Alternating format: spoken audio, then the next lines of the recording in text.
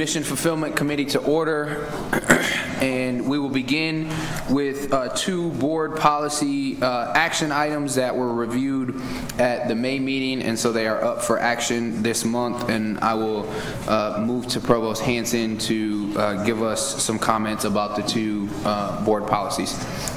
Thank you, Chair Amari. As the Chair noted, you reviewed these already. They're fairly minor changes, and we talked about the rationale for the changes last time, but Julie Showers is here to answer questions on the first policy if you have any questions about it, and Meredith McQuaid is not available, but I can answer questions on the second policy if you have any questions about that, the policy on international affairs. So we will take them separately. The first one, is there a motion to recommend adoption of proposed amendments to Board of Regents policy, equity, diversity, equal opportunity, and affirmative action?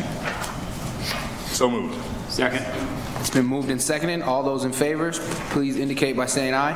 Aye. Opposed? Motion carries.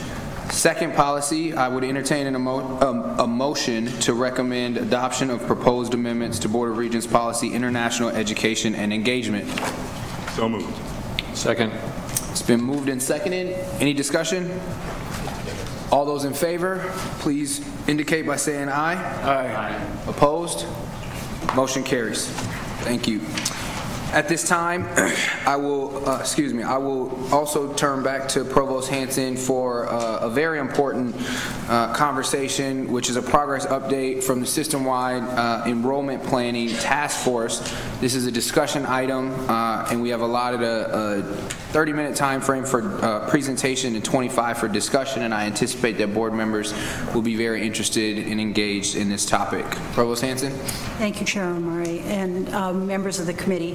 We are very happy to have this opportunity to provide an update on this hardworking task force's progress. And you'll hear today about the status of the system enrollment plan and that it's nearing completion. Each campus, of course, has its own history of enrollment management, including specific and evolving strategies and actions related to recruitment, admission, retention, and graduation. But these campus plans have been largely siloed, and there has been, hitherto, less thought about what each campus's plan's implications are for the other campuses, and what coordinated enrollment planning might mean for the goal of one university. So that's changing. We've been spurred by the board's expectation of a system-wide strategic plan, but changes were in fact already also underway. There has been for some time a genuine spirit of collaboration across the campuses among relevant staff, the colleagues charged with admissions responsibilities on their respective campuses, and among the members of the current task force. We've been working to refine our understanding of how we might think about enrollment as a system concern. The membership of this current task force includes the campus admission directors, the vice chancellors for academic affairs from Crookston, Duluth, Morris, and Rochester, and the vice provost and dean of undergraduate education on the Twin Cities campus. I've asked Barbara Kaine, the vice chancellor from Crookston, and Bob McMaster, the vice provost from Twin Cities, to join me in this update. So the system plan, and I'm just going to be making some brief introductory remarks. The system enrollment plan that this task force is developing considers undergraduate enrollment at the university at the system level. It avoids granular detail best left to the campus plans. And I might mention in connection with that the enrollment goals at the Twin Cities campus, which I work on with the deans, how many people we admit to the College of Science and Engineering versus the number admitted to the College of Biological Sciences and so on, are set as enrollment goals every year. And I give that example because, partly because I am directly involved, as I'm sure the chancellors and vice chancellors are at their respective campuses. Careful, attentive review and planning for each college is done here with Vice Provost McMaster, the college deans and the associate deans and the director of campus admissions. So that goes on all the time. What we're talking about here is a system coordination. The work you're going to be reviewing today involves identifying the key factors shaping our enrollment environment as a system. It proffers a sketch of system enrollment targets in the context of the local, regional, national, and international education and demographic environment, and our specific campus capacities, and then identifies strategies that are appropriate to that context and to the University of Minnesota. So Barbara and Bob will give you an indication today of what's planned for inclusion in each of these areas when the system enrollment plan is final in early fall. Many of the themes found in this plan are also among the concepts and actions identified in our system strategic planning work in the teaching and learning area. In fact, this system enrollment planning work is best understood as one of the sub-areas of the teaching and learning portion of the system plan. In any case, we've been diligent about ensuring that these planning conversations are evolving in ways that complement each other. The system enrollment plan is not going to be a list of recommendations for future consideration or a plan for future planning. It is rather, it's going to be included in the final version of the system-wide strategic plan, and this is the plan, with targets that reflect the goals that this board has identified in the university's progress card and elsewhere, and actions that the planning group has identified to reach those goals. The plan will be ready this fall, but in its final form, it will also be an iterative plan. Built into the plan is an expectation of annual reviews that also set targets that stretch 5 to 6 years out. This will also align the shape of the things we do with capital planning and legislative planning, where we plan ahead, staying ahead and reviewing what we've just done. Progress will be reviewed each year. Goals can be carefully reset each year as appropriate. So this enrollment group will change from a short-term or temporary strategic planning task force to a permanent and ongoing enrollment council with ownership of and responsibility for the execution of the plan and the development of appropriate strategic responses to a changing environment for enrollment. This council will develop and evaluate a rolling 6-year target and may generate new iterations of the plan as changes occur in our markets or in the landscape of higher education. The Enrollment Council will continue to be convened by me or my office through regular video meetings and occasional day-long retreats as we've had this past year. So I'm eager to let Bob and Barbara elaborate on the details and to hear your discussion. We'll begin with Vice Chancellor Keineth. I do want to note that Barbara is retiring, and I want to thank her publicly for her service to the Crookston campus and the University of Minnesota, not just here, but in everything she's done, and to say what a pleasure and privilege it has been to work with her. And there will be more on that later, I'm sure. Barbara. I will immediately echo those comments to the Vice Chancellor for your work that's attributed not just to Crookston but to the entire system as a whole. So we look forward to the presentation today as well, and you going out with the drop the mic. No pressure. Thank you both for your kind comments. Chair Omari, committee members, President Kaler, as Provost Hanson has indicated, the System-Wide Enrollment Management Task Force has developed a draft 6-year enrollment management plan for undergraduate enrollment and recruitment, and initial enrollment. Modeled after the 6-year cycle that we use for the university's capital planning projects, our expectation is that we will update this plan once it's ready and underway. We'll update it on a regular basis so that it always remains a 6-year plan. Working on this plan has been, and I will say somewhat surprisingly, fun, energizing, and positive. Members of the task force have worked well together as campus and as system representatives. In my experience at the University of Minnesota, it's the best example of how campuses have worked together in any area. We've had healthy differences of opinion, but we are headed in the same direction. We are eager to continue the work and be held accountable as a permanent council under the oversight of Provost Hanson. The draft plan, and we're not giving you the draft plan today, we're giving you an update on the draft plan. The draft plan on which we are updating you today includes 3 main sections. We have to figure out who's advancing slides up here, I think. We didn't practice this part. The draft plan on which we are updating you today includes 3 main sections: factors that shape our environment, system and campus targets and goals, and some profile descriptions for our campus enrollment, strategies that emerge given our understanding of the environment and our goals. Within each of the strategies, the plan will identify specific and tangible actions. The focus has been squarely on undergraduate recruitment and initial enrollment. Retention, a crucial element in system enrollment management, is on the docket and will be the focus for the coming year.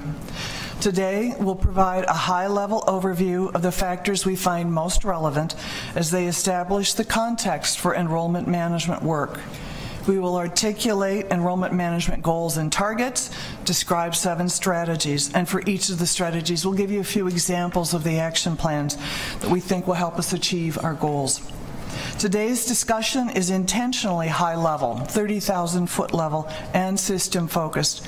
It avoids granular detail best left to the campus plans. The system enrollment plan is still a work in progress. When ready, it will include a fairly detailed appendix with a summary of each campus's enrollment plan with specific targets and profile descriptions. Among the factors that affect enrollment in higher education, we have identified 6 as being most crucial to us at this time. While many factors do affect our enrollment, through consultation and careful analysis, we have selected these 6. We need to understand these factors so we can adapt our strategies for recruitment, retention, and ultimately teaching and learning in light of them. We have no control over some of the factors. The high school graduates are going to graduate next spring, were born 17 years ago. We have no control over them. But we do have some control, at least, over others. And we also recognize that around the region and around the country, that while we are working hard at understanding the factors that affect our enrollment and working hard to compete effectively, every other college and university is also trying to understand the factors affecting enrollment and compete more effectively against us. We are not working in a vacuum. In future cycles of the plan, the Enrollment Management Council may recognize the need to change or expand the list of impactful factors as we monitor our environment and measure the success of our enrollment strategies and actions. For now, we have selected 6 factors we will share briefly with you today, along with a few examples of each factor. Out of respect for the committee's governance role and your time today, we will not share all the data or get into detailed discussions about the factors. I'll start with Factor 1, Regent Omari, Chair Omari, members of the committee. This involves shifting geodemographics. We're spending a bit of time with the primary factors that affect enrollment management system-wide. These then will inform our later strategies that we're going to discuss in just a few moments. The geodemographics of the nation and the upper Middle West are changing quickly, as our data will show. These changing and shifting geodemographics will require constant adjustments to our enrollment planning and potential allocation of resources. For example, in the allocation of regional recruiters. We'll start with a map. This choropleth map of the United States illustrates these projected changes over the next 5 years.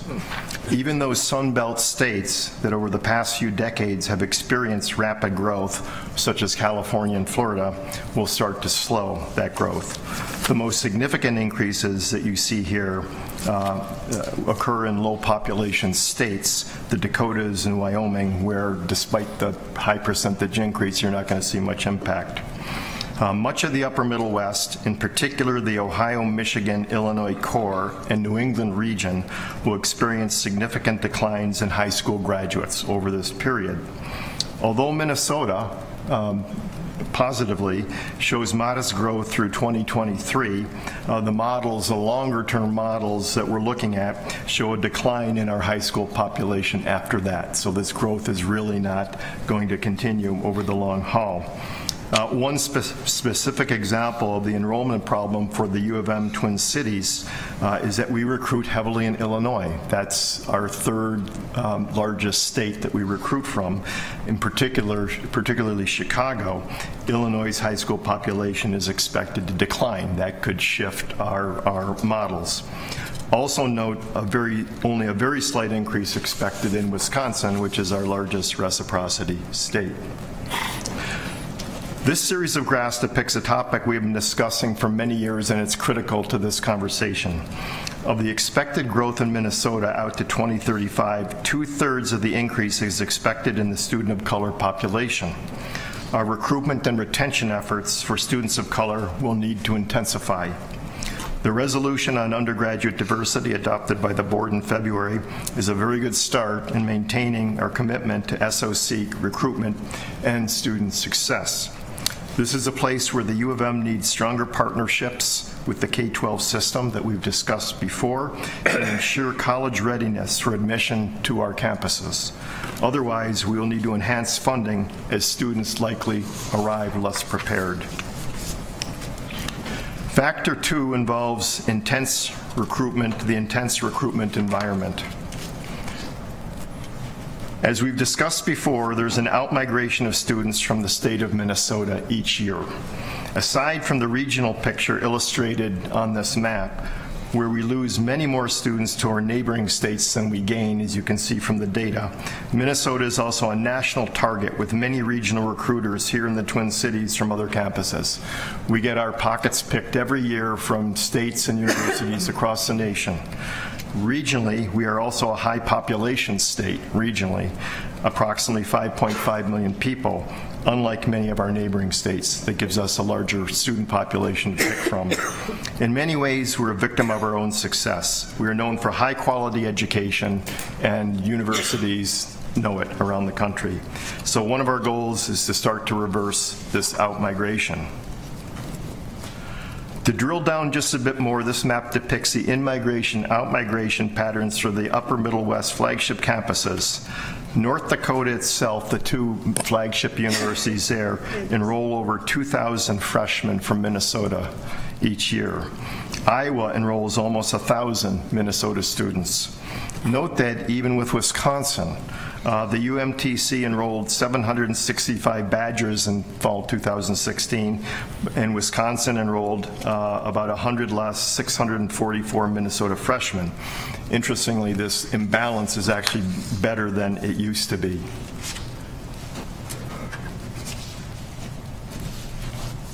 Okay, sorry. Factor 3. The cost of higher education is only one factor in college choice, but it's an important one, as your budget discussions have reflected. Factor 3 is about reality and perception of those costs. The reality is that other institutions do have financial strategies that specifically target Minnesota high school students. For example, in 2013, the University of Iowa began offering grants of up to nearly $10,000 to out-of-state residents, read Minnesota students, to out-of-state residents to address the disparity between resident and non-resident rates. Many institutions also have lower tuition rates that appeal to Minnesota students and their families. Reciprocity allows the University of North Dakota to charge Minnesota residents $398 per credit, only $36 more than it charges North Dakota residents. At NDSU, Minnesota residents will pay an annual base tuition of $8,850 in the coming academic year, only $950 more than they charge Minnesota residents.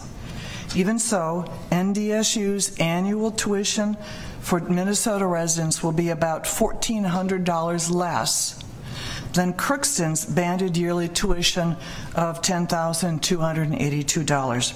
And Crookston has the lowest tuition in the university system. Perception is also reality. Seasoned observers understand that sticker price and net price are different. The difference is hard to explain, however, especially to those newer to the higher education environment, first generation, lower income, communities that have traditionally been underserved by higher education. Private college discounting tactics are effective.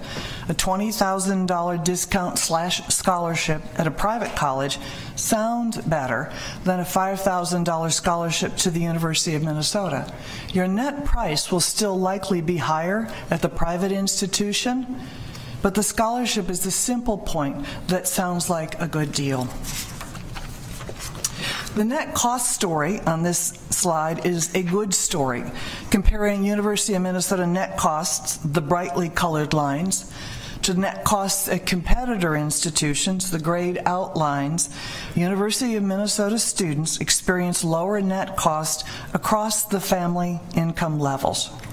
But net cost is not a simple story, and we need to find better ways to communicate it. The net cost story shown here is also a good story. We are using our Title IV financial aid appropriately.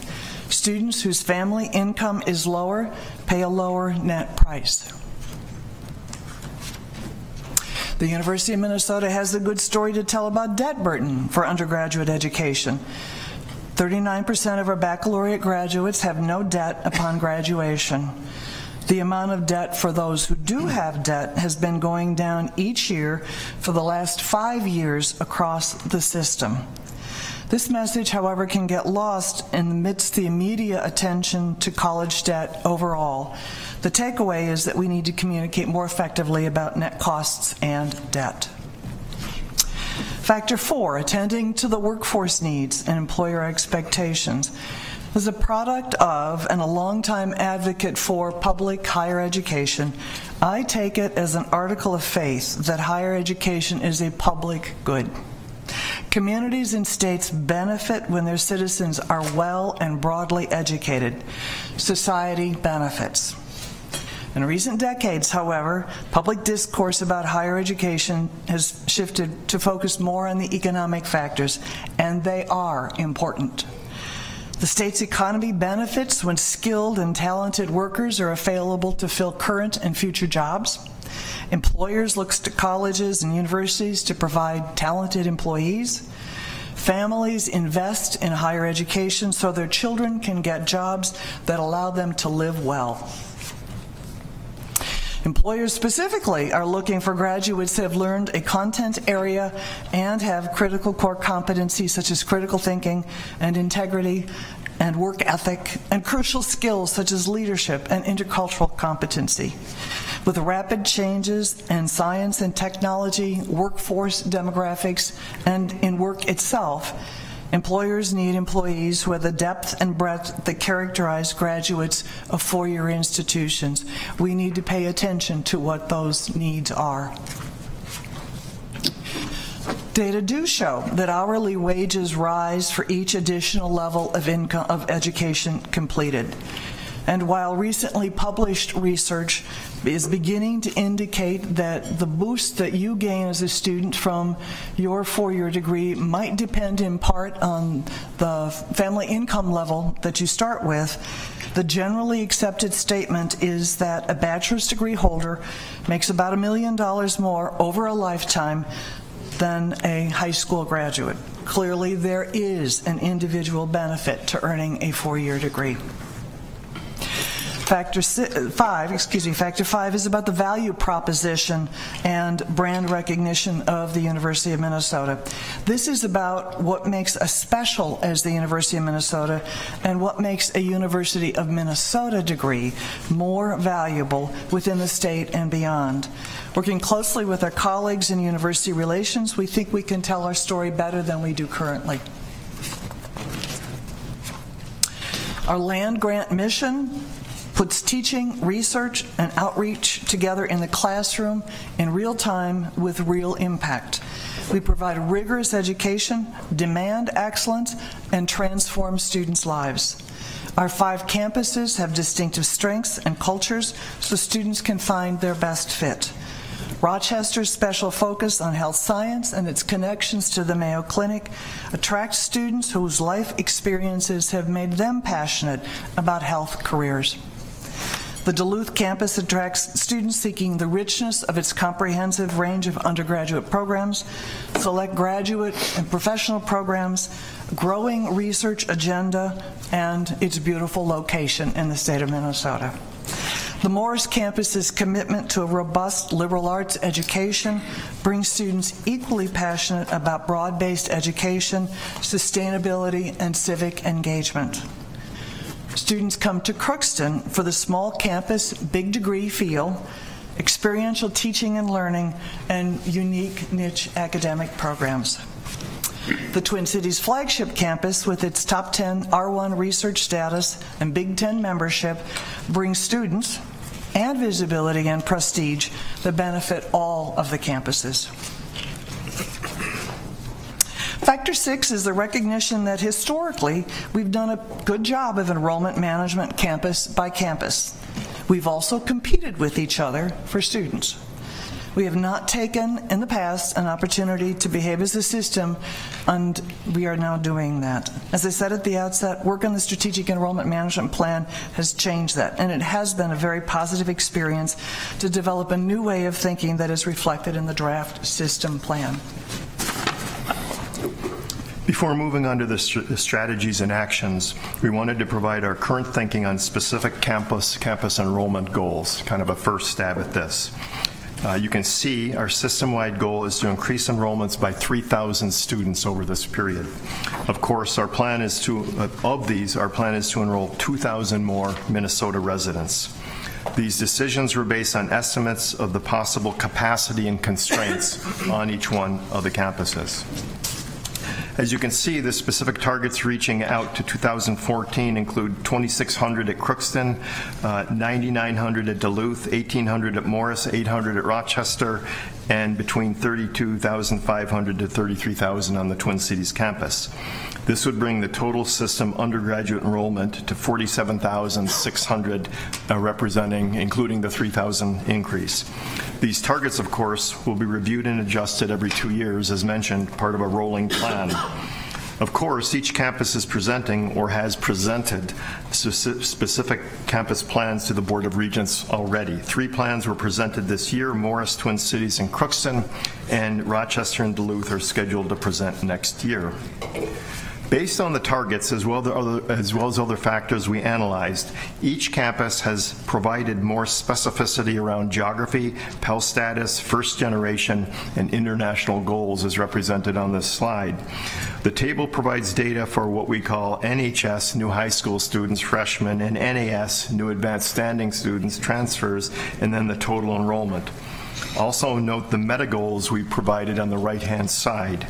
Additional considerations include the academic profile of each institution, students of color targets, access to online education that Provost Hanson will discuss tomorrow morning, and retention and graduation. Ongoing collaboration will be very important as targets and broad goals are adjusted. We'll now shift the conversation to the 7 strategies and actions we designed, where, again, Provost Hanson will provide some additional thoughts tomorrow morning in her presentation. The system strategic enrollment plan will include further explanations of the strategies and articulation of the specific actions that you'll receive in a month or 2. Again, strategies for this phase focus on recruitment and admission. In the next phase, the System Council will start to turn their attention to retention, graduation, and student success. Strategy number 1 involves an analysis of the out-migration issue discussed earlier. For example, using the National Steering Clearinghouse data, we are looking at details on where our students matriculate if they do not enroll at the University of Minnesota. Certain patterns emerge, such as greater Minnesota students' migration to the Dakotas and Iowa State. Interestingly, St. Thomas is also a major competitor for us, given the information we heard earlier. Strategy number 2 involves a more integrative approach to system-wide admissions. Our goal here is to retain students in the system who are not admitted to the campus of first choice. We must make certain that our application language and possible decline letter detail information about other system campus options, importance of fit within the system, and benefits of a U of M brand. We must remind students that there is one University of Minnesota diploma, not 5. We need to continue. We need to continue nurturing Share My App. As a reminder, for students who apply to the Twin Cities campus, a letter is forwarded asking whether they wish to be considered at other campuses, and if so, their application is forwarded and processed. We already share deny lists earlier in the system, across the system, than we used to, and we're also looking at releasing the wait lists on the campuses sooner. We've identified 4 components to Strategy 3. One is to grow partnerships with Minnesota high schools. The K-12 partnership is particularly important to enhance student of color retention and access. Number 2 is to identify new undergraduate to professional program pathways within our system, both professional and graduate. A good example here is the success with the Crookston to Twin Cities veterinary medicine pathway. Students complete their degree at Crookston, and if they achieve a certain grade level, are automatically admitted to the vet science program. Number 3, where appropriate, increase Minnesota State 2-year to 4-year collaborations. There are a few examples of this that we could provide as well. Keeping in mind that Minnesota State is working very hard now to keep their 2-year students within their 4-year system as well. The 4th component involves diversity. Often, underrepresented minorities are less likely to leave the state, and it enhances our diversity to keep these students within the system. For example, we should work very hard to keep the Morris Native American students in our system for graduate school where possible. Strategy number I must have four. Yeah. Strategy number 4 focuses on financial aid and affordability. Just last year, we created the Land Grant Legacy Program to increase the number of Greater Minnesota students in CFANS. Our plans are to expand this in programs such as the President's Emerging Scholars system-wide. In the capital campaign, President Kaler has established a priority for student support and a goal of $1 billion for undergraduate, graduate, and professional support. This would provide much-needed scholarship dollars to enable us to compete better. The U of M undergraduate case statement, as part of that plan, prioritizes a Minnesota First set of priorities for enhancing student support. There is also a need to enhance our messaging about affordability and the University of Minnesota as a low-cost option. And we noted that from the net price graphs that you saw previously. Strategy 5 is to develop and brand and market the system's online learning opportunities.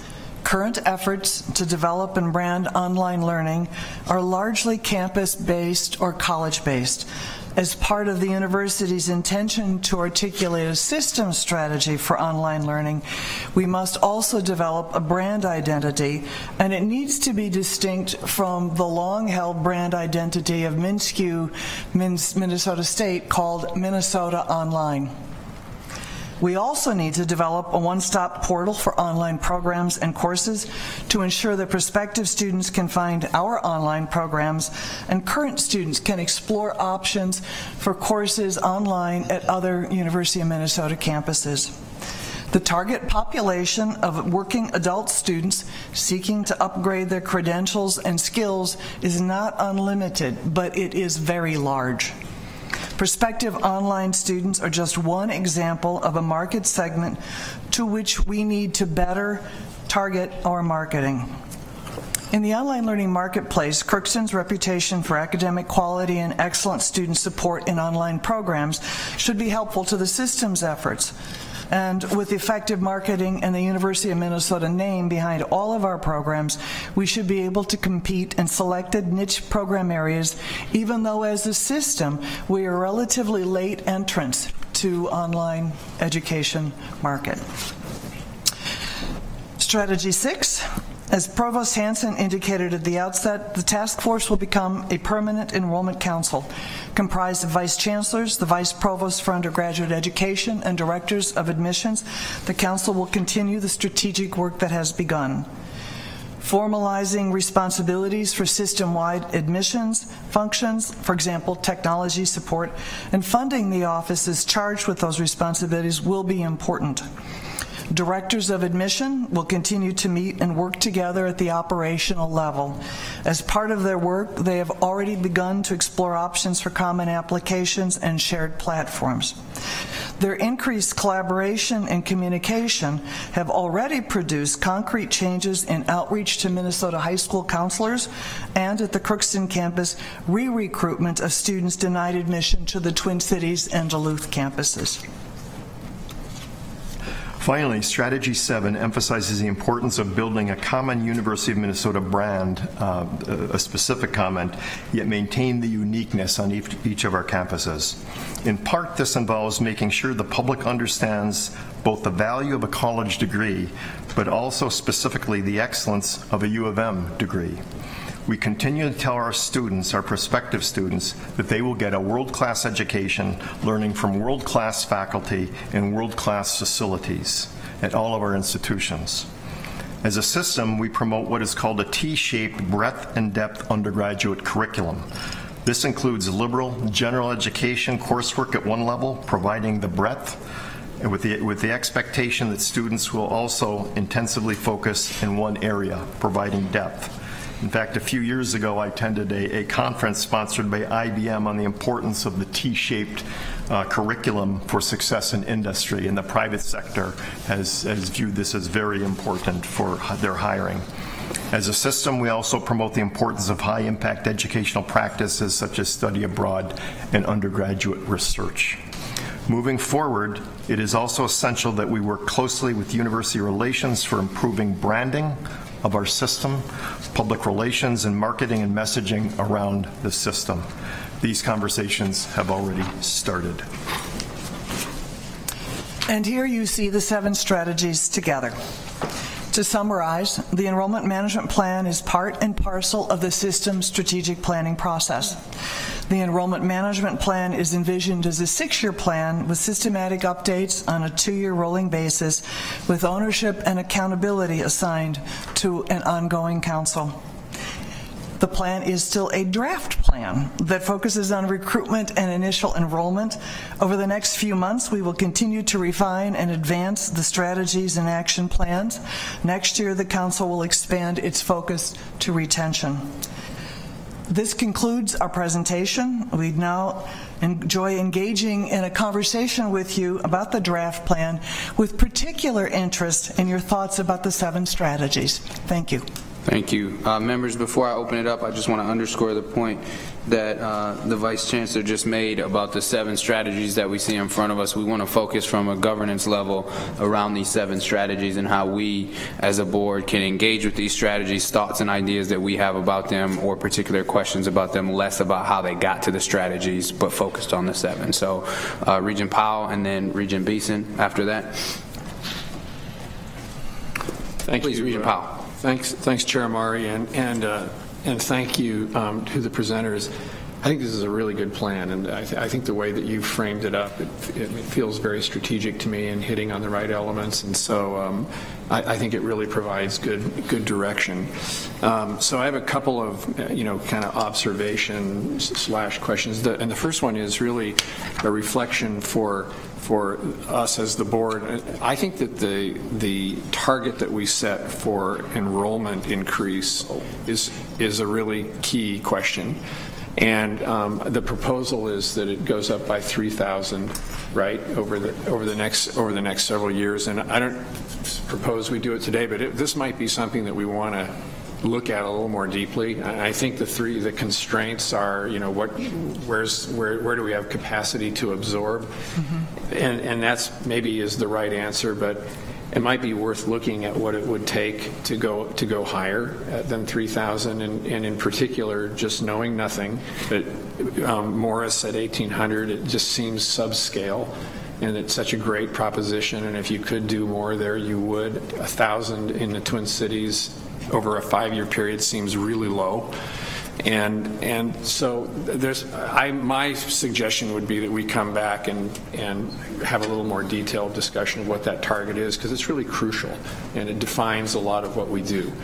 The other comment, has to do with and stems from Provost Hansen's narrative remark, where she talks about the intense recruiting environment, which I think is true, and you've referenced it several times now, and I fully accept. I mean, we're bleeding, our kids to other states, so it's very competitive, and I accept that.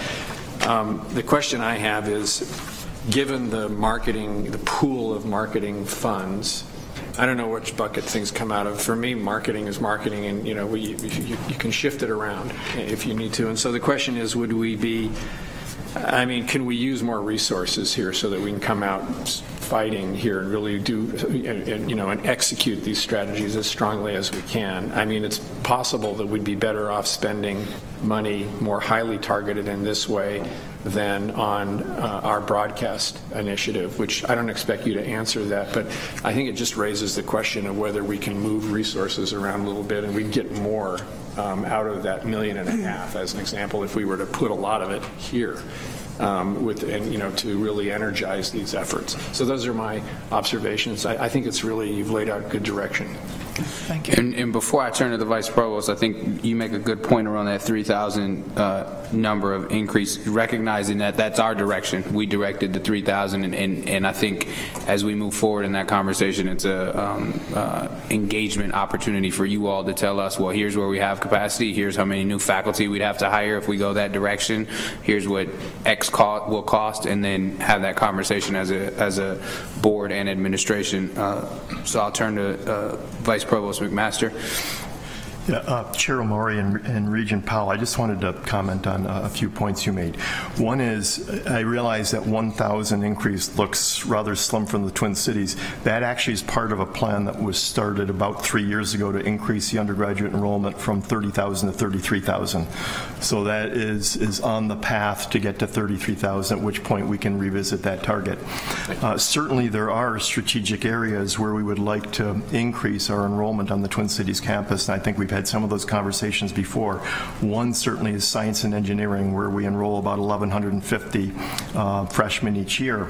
We're having a series of meetings, conversations with the deans in CSE now to see what we would need to do to increase that to 1,250 or 1,350 or 1,450. Right now, we certainly could not do that and maintain the quality of the education in that college.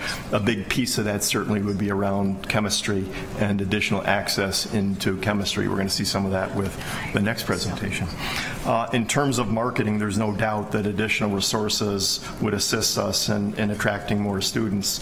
There are a whole series of national fairs, and we've started to play pretty well together in system-wide recruitment, but additional resources would do no harm and probably add a lot to our capabilities. Please. If I could add, Chair Omari, Regent Powell, what I would add to that is from a small campus perspective, we've had some interesting conversations in the task force about what does optimize enrollment mean. And so I can give you a perspective from the Crookston campus in that we have some residence hall beds that are empty, and we have some seats in some classes in some programs that are not filled. We can grow our enrollment within current resources in those kinds of situations. There are other programs on the Crookston campus where if we grew, we'd need new science labs. And those kinds of constraints become very expensive for us. I think to the marketing issue, I think some of our marketing really needs to be done. We've talked a lot about what it means to have a University of Minnesota degree and trying to distinguish the education that we provide from other providers' education. And we think that that's the kind of thing that could be marketed institution-wide. We also know that we could use a landing page for admissions that could speak to all of our campuses. And then we also need to be very direct and targeted in our marketing for different kinds of populations. The online learning market is a completely different student population than the traditional. So I think it's a mix of all of the above that will be necessary, and probably that will require some shifting of priorities and funds. Thank you. Regent Beeson. Thank you, Mr. Chair, and thank you, presenters. This has been a really good presentation. I would echo Regent Paul's comments about the strategies and some of the tactics you've outlined, and focus on marketing. I would take a more radical approach to pricing. I think we need to be really realistic about our Western Minnesota campuses. It doesn't really work having to pay $1,700 more at Crookston than it does at NDSU. And if we have capacity, and I heard you say that we do at Crookston, I'm just using that as an example.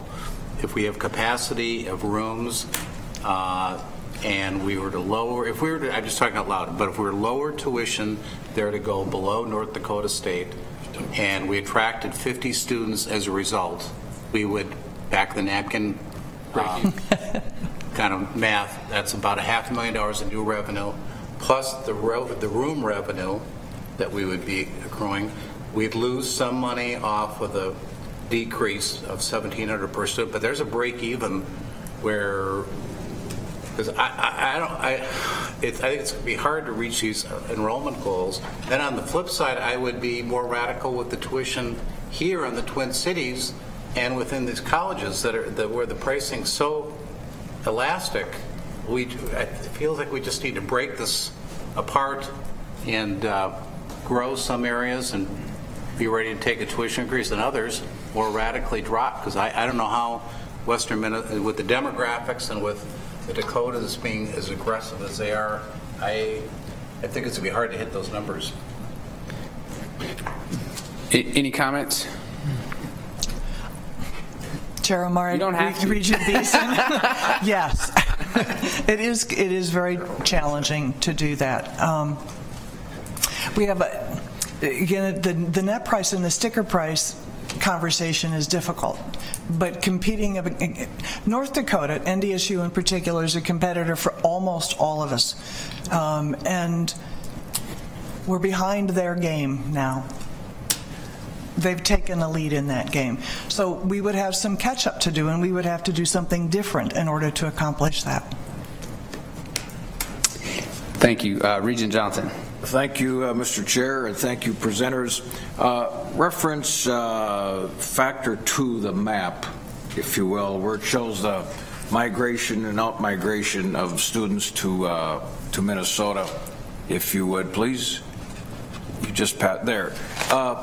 Let's look at South Dakota. 274 students coming to Minnesota, 961 going into South Dakota. Question, are those numbers where they're academically qualified? In other words, the 961, would they have qualified academically to be admitted to Minnesota? Chair, Vice Provost McMaster. Yeah, Chair Omari and Regent Johnson, some would have and some wouldn't have, and it would depend on the campus, because the academic standards do vary campus by campus. So certainly some of those, perhaps, I'm going to make up a number, 30% would have been admissible to one of our campuses if the fiscal underpinnings had been correct. Mr. Chairman, second observation, this has to do with recruiting. Working with young people as I do in the House of the Lord, they come back for vacations and see family and friends, and when they walk into my office and I see they have a Wisconsin Badgers sweatshirt on or an Iowa Hawkeye, I think I have failed, and it just irritates me. And I know they are qualified to have attended the University of Minnesota. So we began to have some conversations. I lay this Lutheran guilt on them, the whole 9 yards, but I don't get anywhere. But it's interesting. Last Thursday, standing on the first tee box at Wilmer playing with a father, he turned to me and he said, my son really wanted to go to the University of Minnesota. My other 2 children did. He said, my son's going to South Dakota. And I didn't know what to say other than say, tell me about it. He said, our recruiting visit was not very good. They really didn't want my son, and he was equally qualified academically.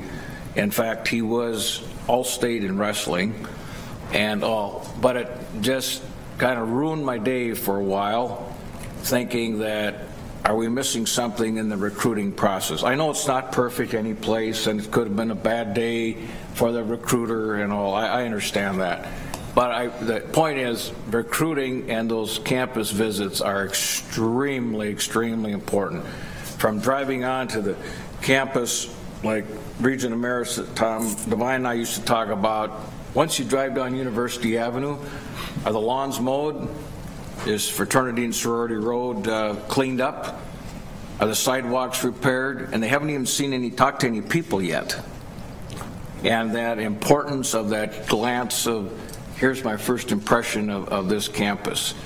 So there are things we can improve on. Again, I'm not being judgmental or punitive, but I make an observation because I hate seeing those other colors come into my office from Iowa and Wisconsin and NDSU and all that. You know the story. Yeah.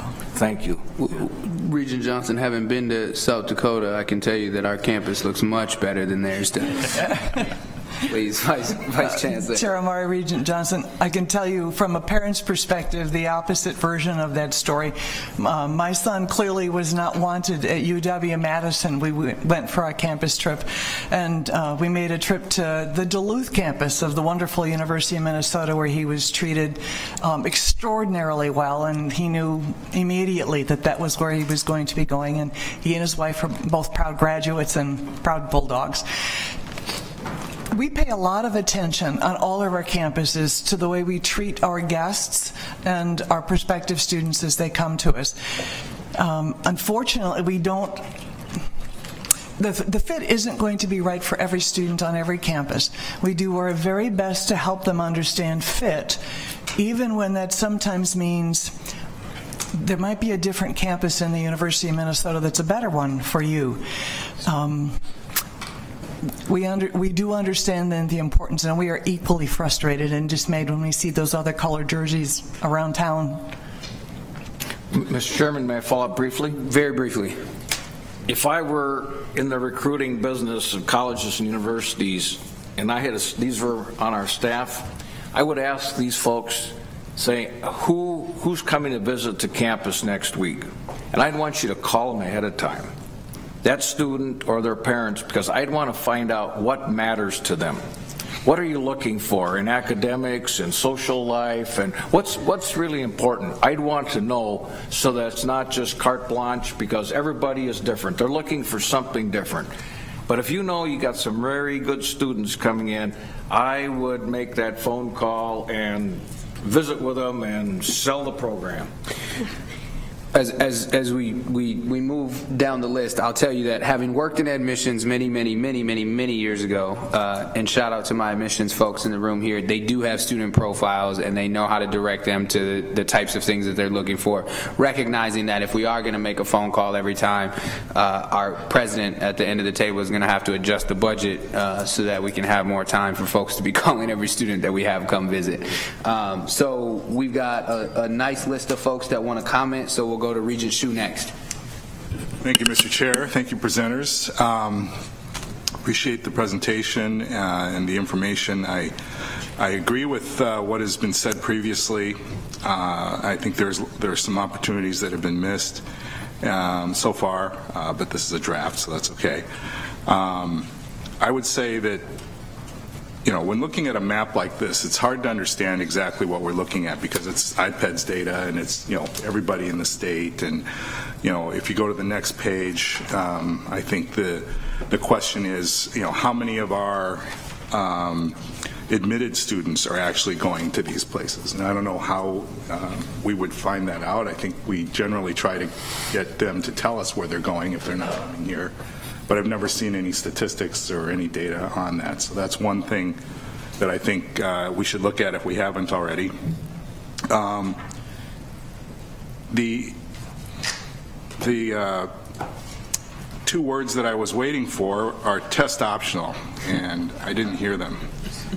And I should have brought it up this morning when we were talking about the law school, because I remembered last year that Harvard Law School decided that they were going test optional on the LSAT, which is something that I think our law school should consider. But now we're talking about undergraduates. I think going test optional is an extremely important strategy for some of our other campuses, and possibly some of, possibly the Twin Cities, because I think there are a lot of schools that have already gone this route, and I think most of the data on it has been positive. So I think we should look at it. Obviously, we've got empty seats. We know that we've got empty seats on the Twin Cities. So it's hard to look at a map like this and say, hey, it would be one thing if we didn't have any empty seats, but we do. And the optimal size project in Rochester, I'm interested in what's happening down there and maybe on the other system campuses as well. But we know on this campus that we have the possibility of enrolling more students. And I think we can do that with things like test optional. The other thing is, if we were really strapped for students, there are ways we could have an automatic admissions standard. For example, if you get a 4.0, let's just say 4.0, because we don't want to open it too much, but let's say there's if you have a 4.0 in your high school in the state of Minnesota, you're automatically admitted to the university. And that's something that a student can consider. And that's free marketing, because once we come out with a plan like that, everyone on the planet, or at least in the state, will know about it. And that's better than billboards around the interstates here for NDSU and UND and those types of places. So I think there's some other things we can do. And if we were really going to have to pull out the stops to try and attract students, we will always get the best students in the state who want to be here. We just have to make sure we let them know that we have a place for them. Now, it was great news to hear that CESE is thinking about increasing its size, because I think it can increase. It probably should increase. Obviously, there are a lot of things like chemistry and those types of things that have to be addressed in order to get there.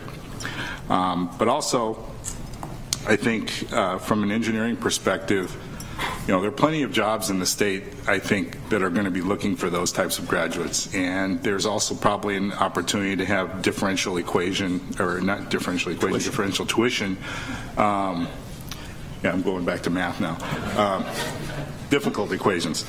I think we can. I think we could probably enroll more students, and I think we could probably maintain a high employment percentage after graduation.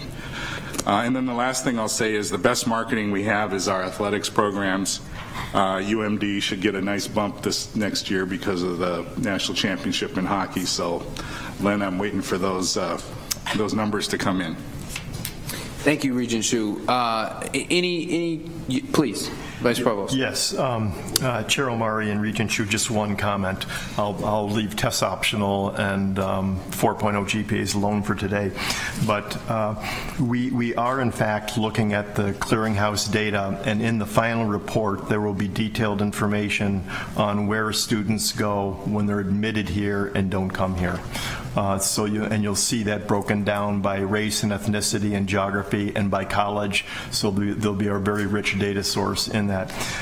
The other comment is sometimes it's okay if students don't come here. If they've decided they want to get 100 miles away from home, from their parents or their families, and it's a good experience, that's okay. I'm okay with some students going to Madison if it's a good fit, and they're going to have a good experience there. And if, in fact, if they don't go to Madison, they're going to go to Harvard or Penn State or Berkeley. Thank you.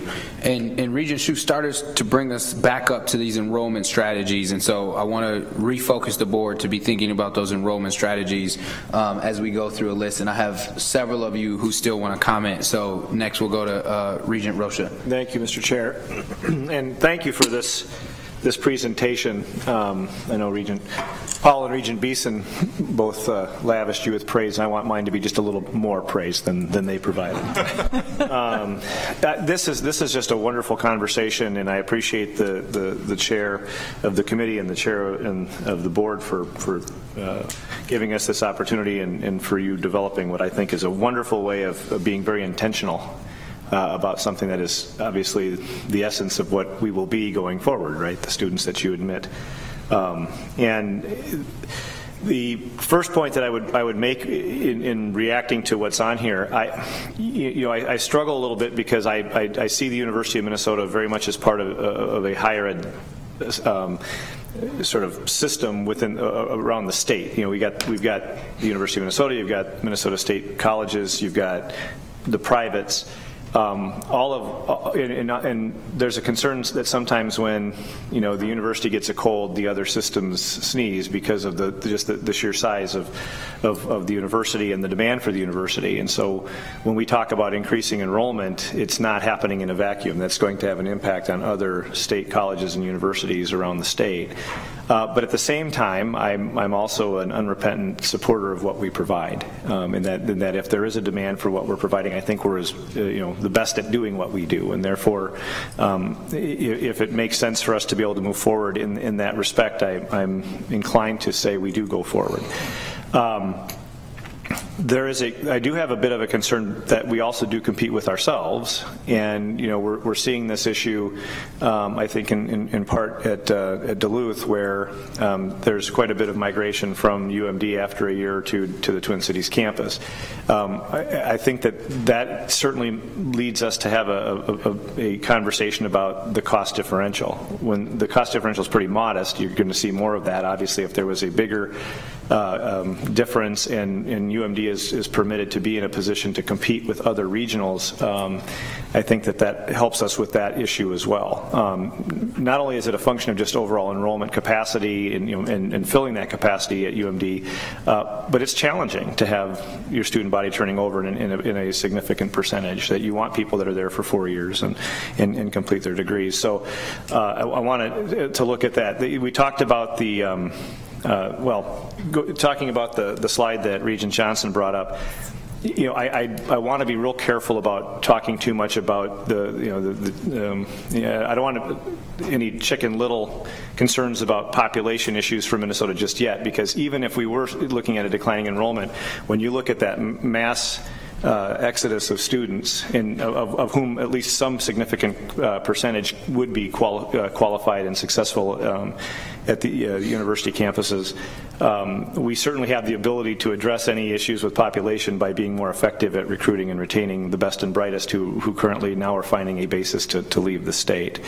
And when we talk about adding 3,000 additional students, and I saw there was a few, it was in the hundreds for the Twin Cities, and then I think the lion's share were the system campuses. There is a big difference. The Twin Cities campus is the one, I think, that where we find the largest concern of people from the state that students can't get access to the Twin Cities campus. We're turning away more Minnesota students from the Twin Cities campus than the other campuses in a fairly significant way. And so the increase on the Twin Cities campus, I would really want us to have a focus on increasing the number of Minnesota students that have access to our flagship institution. And I don't say that as a matter of xenophobia, but I want to make sure that we're not suffering from xenophilia, where suddenly people from other places are more valuable to our land-grant university than people from Minnesota. And then, finally, clearly when you talk about recruiting, there's a reason that, a car dealership Rochester markets to people that live around Rochester. You know, they're the most likely to buy a car from that dealership. When we're talking about spending recruiting dollars on the best and brightest students, you know, students from Minnesota as opposed to students perhaps from a southern climate or one of the coastal regions, they know this climate, they have friends here, they have contacts here. I think, you know, certainly your bang for the buck is better when you're focusing on those top students. And as we know from the data, they're far more likely to stay and support our marketplace after they graduate. So I do want to keep, you know, pushing that point forward. Otherwise, this is just a fantastic conversation. It's a wonderful report, and I hope we'll, you know, continue to develop it. Thank you, Mr. Chair. Thank you, Regent Rocha. Regent Anderson. Thank you, Chair Omari. Thank you, presenters. Great presentation. I actually looked at it last night, and I was struck by some things. I didn't say much today at the budget deal. I was busy running the meeting, but a couple things from this actually come to points to me about the budget. There's a slide on here where 43% of the Twin Cities graduates have zero debt, and yet it's the highest priced campus, if you will, for tuition. So I find that interesting, you know, that it's 43% of zero debt, the highest, even though it's the highest price. It does point to a good value. Another thing I want to say, living out in western Minnesota in the western third, those numbers are real. They're real that go to University of North Dakota, North Dakota State, South Dakota State. Part of that, and I visited Worthington not so long ago, and I remember going in, I think it was a Dairy Queen, and they were selling Sioux Falls, South Dakota newspapers. Just west of Alexandria, they're selling Fargo-Moorhead newspapers.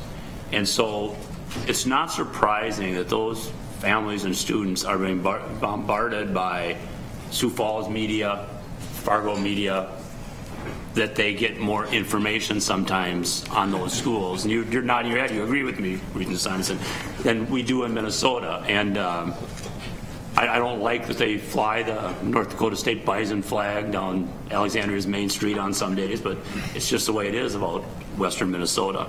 One of the things that I did find out in going through my, what would I call it, my budget thought process, and I was kind of shocked to know these numbers, but I think they're great, and it's a way we can market.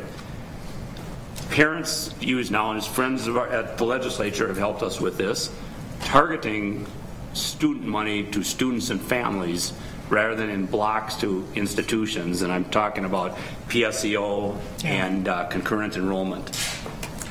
I was virtually shocked to find out that 9,400 Minnesota high school kids receive, and I think it's great. I think it's great as part of our land grab mission. 9,400 Minnesota kids got University of Minnesota credits last year.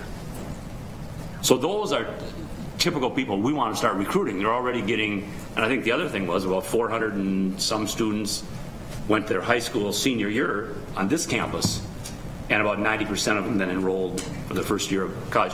So I guess my point in that, I noticed that this statistic that in the last few years we've doubled our 3-year graduation rate. I'm a parent who benefited from that, one less year of tuition for my own son. I think that is only going to grow. I think that is only going to grow.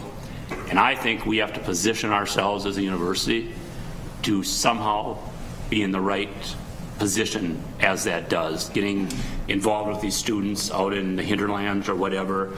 And I know Vice Provost McMaster has dealt with rural high schools about them wanting more Minnesota credits in their schools, so I appreciate that. But that's my point. I think we really have to, as the world turns and we move into the third century, or third decade of the 21st century, I think that the way people pay for tuition and the way we do things is going to change, and we need to position ourselves to that advantage rather than a disadvantage. I don't know if they have anything to say about that. Thank you, Regent Anderson. I'm guessing that Bison flag is flying on football Saturdays? It's flying all day long, all week long. Pushing for time here, Regent Lucas. Yeah, quickly, thank you, Chair Omari. One statistic that jumped out at me because I had a different mindset is that we have somehow flipped the the students from Wisconsin. We have now 100 more students from Wisconsin, according to what I wrote down, than they have of ours. And I'm just wondering how you explain that, because I always thought it was the other way around. It's that slide we didn't have in our... Yes, Chair Omari At the flagship, and Regent Lucas. We do enroll more Wisconsin students than they do Minnesota students. And that's been a long-term trend. In fact, the difference has been much more significant in the past than it is now. About a year ago, we actually had even the score almost, and it was about even trade. In fact, we've often asserted we should just put all the students on the St. Croix Bridge and do a prisoner exchange and not let them go in either direction, because a lot of them come back. They either come back here or go back to Madison. But last year, it tipped a little bit in Wisconsin's favor. We've always been a little suspicious of the application process there, because students are supposed to be treated identical in the reciprocity or with the reciprocity agreements. And we've seen the number of Wisconsin residents fluctuate a lot, from 18% of the class to 14 to 17, depending on the quality and the overall pool that year. Year after year, Wisconsin seems to enroll 10% Minnesota residents. Student Representative Dean. Thank you, Chair Omari. I have a comment and a question. I'll try and keep them both as brief as I can. First, my comment, I think that one of the most practical things that we can be doing campus to campus is, not only talking about the strengths that each of the 5 campuses have at, this campus-wide level, but just making sure that our tour guides and our recruiters each kind of know the different strengths, so that, if someone comes to Crookston and they tour it and they love the U of M feel and they love the degree, but they say, wow, this town is just too small for me, I don't think that I can do it, we make sure that their tour guide kind of tunes into that, says, wow, I understand that, we have Duluth, we have the Twin Cities, maybe help them get a tour set up, rather than just letting them walk out the front door, wander down Highway 2 and bump into UND and end up there. The same way goes down here. I toured the Twin Cities and it wasn't quite for me. I toured Morris, it really wasn't for me. And I'd actually gotten all the way committed to Iowa before I even found out Crookston existed, and applied really quick and changed my decision to go there because I finally found a campus that really fit me. So just working on the campus specific level, just with the people who are actually there and interacting with the students, could be really helpful. Then just a little bit more technical question about talking about the diversity recruitment levels. Are you planning on looking at diversity within the state, diversity outside of the state, or just kind of drawing from each as we've done in the past? Vice Chancellor. Representative Dean, as we've worked on the enrollment plan, what we're talking about is wanting the diversity of our student population to mirror the diversity of the population of the state of Minnesota. Not setting targets, not setting quotas, but knowing that we should be drawing the students who live here in Minnesota. We also, on all of the campuses, believe in the importance of international students being amongst our Minnesota and other domestic students.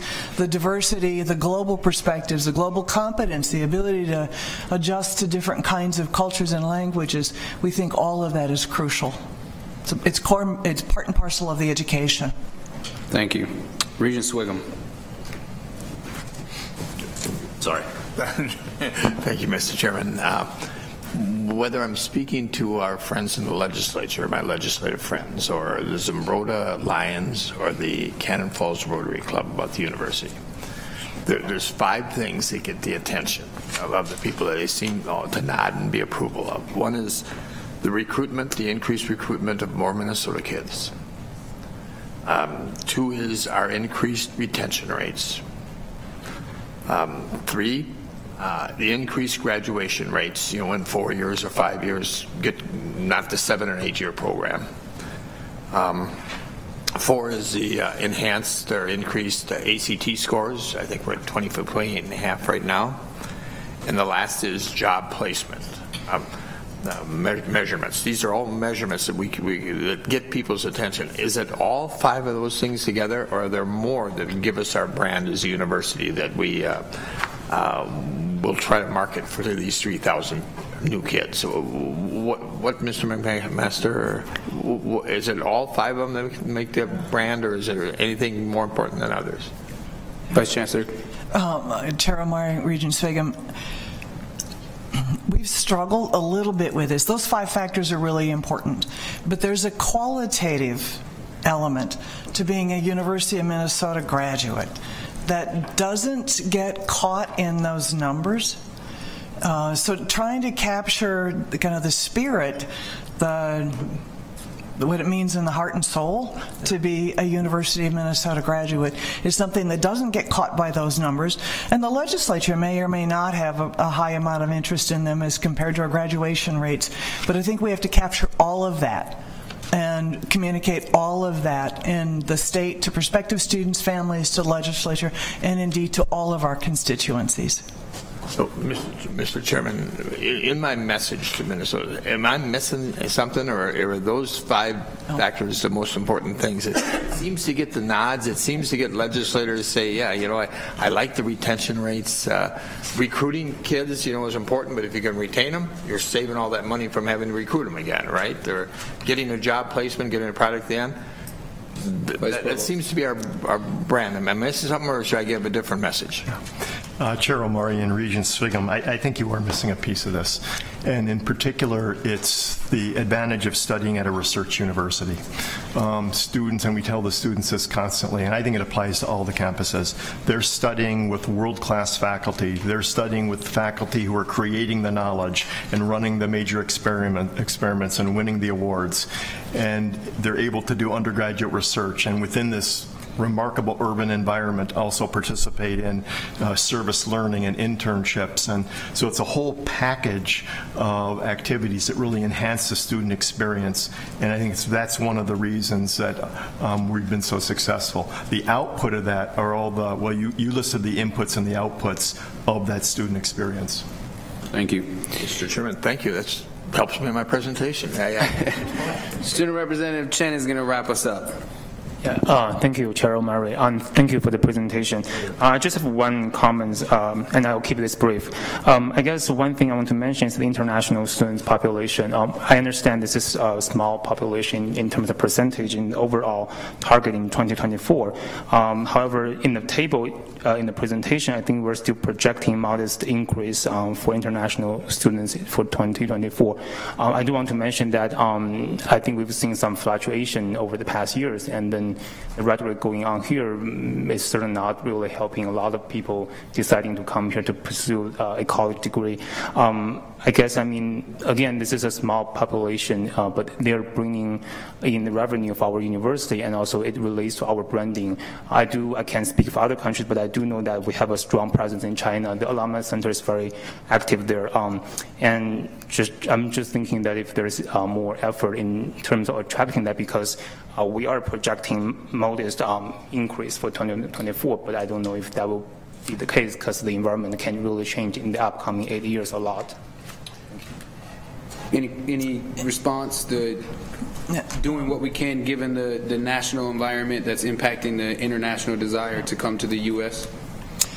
Chair Omari, Representative Chen, what we have only begun conversations on is more effective shared recruiting internationally. We've been in conversations with Assistant Vice President, Provost Meredith McQuaid about how we might collaborate on that more effectively. International recruiting is very expensive, and so the extent to which we can do that collaboratively, the better off we are. It is a difficult national environment. International applications have fallen fairly drastically in the last couple of years. At the Crookston campus, we're turning in part to international recruitment as a way to grow our on-campus enrollment. We're pretty young in our thinking about how we do that collaboratively, but we'll take note. Your comment is a good reminder. We need to be thinking harder about that. Thank you. Thank you. And as we transition, President Kaler wants to make a comment. Thank you. This has been a good conversation, and we have some takeaways that we'll bring back to you in subsequent presentations and conversations. We do market to various stakeholders, and our TV is aimed at one of them. We have social media presence that's aimed at another one. And if you want to see the difference, you should look at the YouTube video about a baby boomer trying to hire a millennial.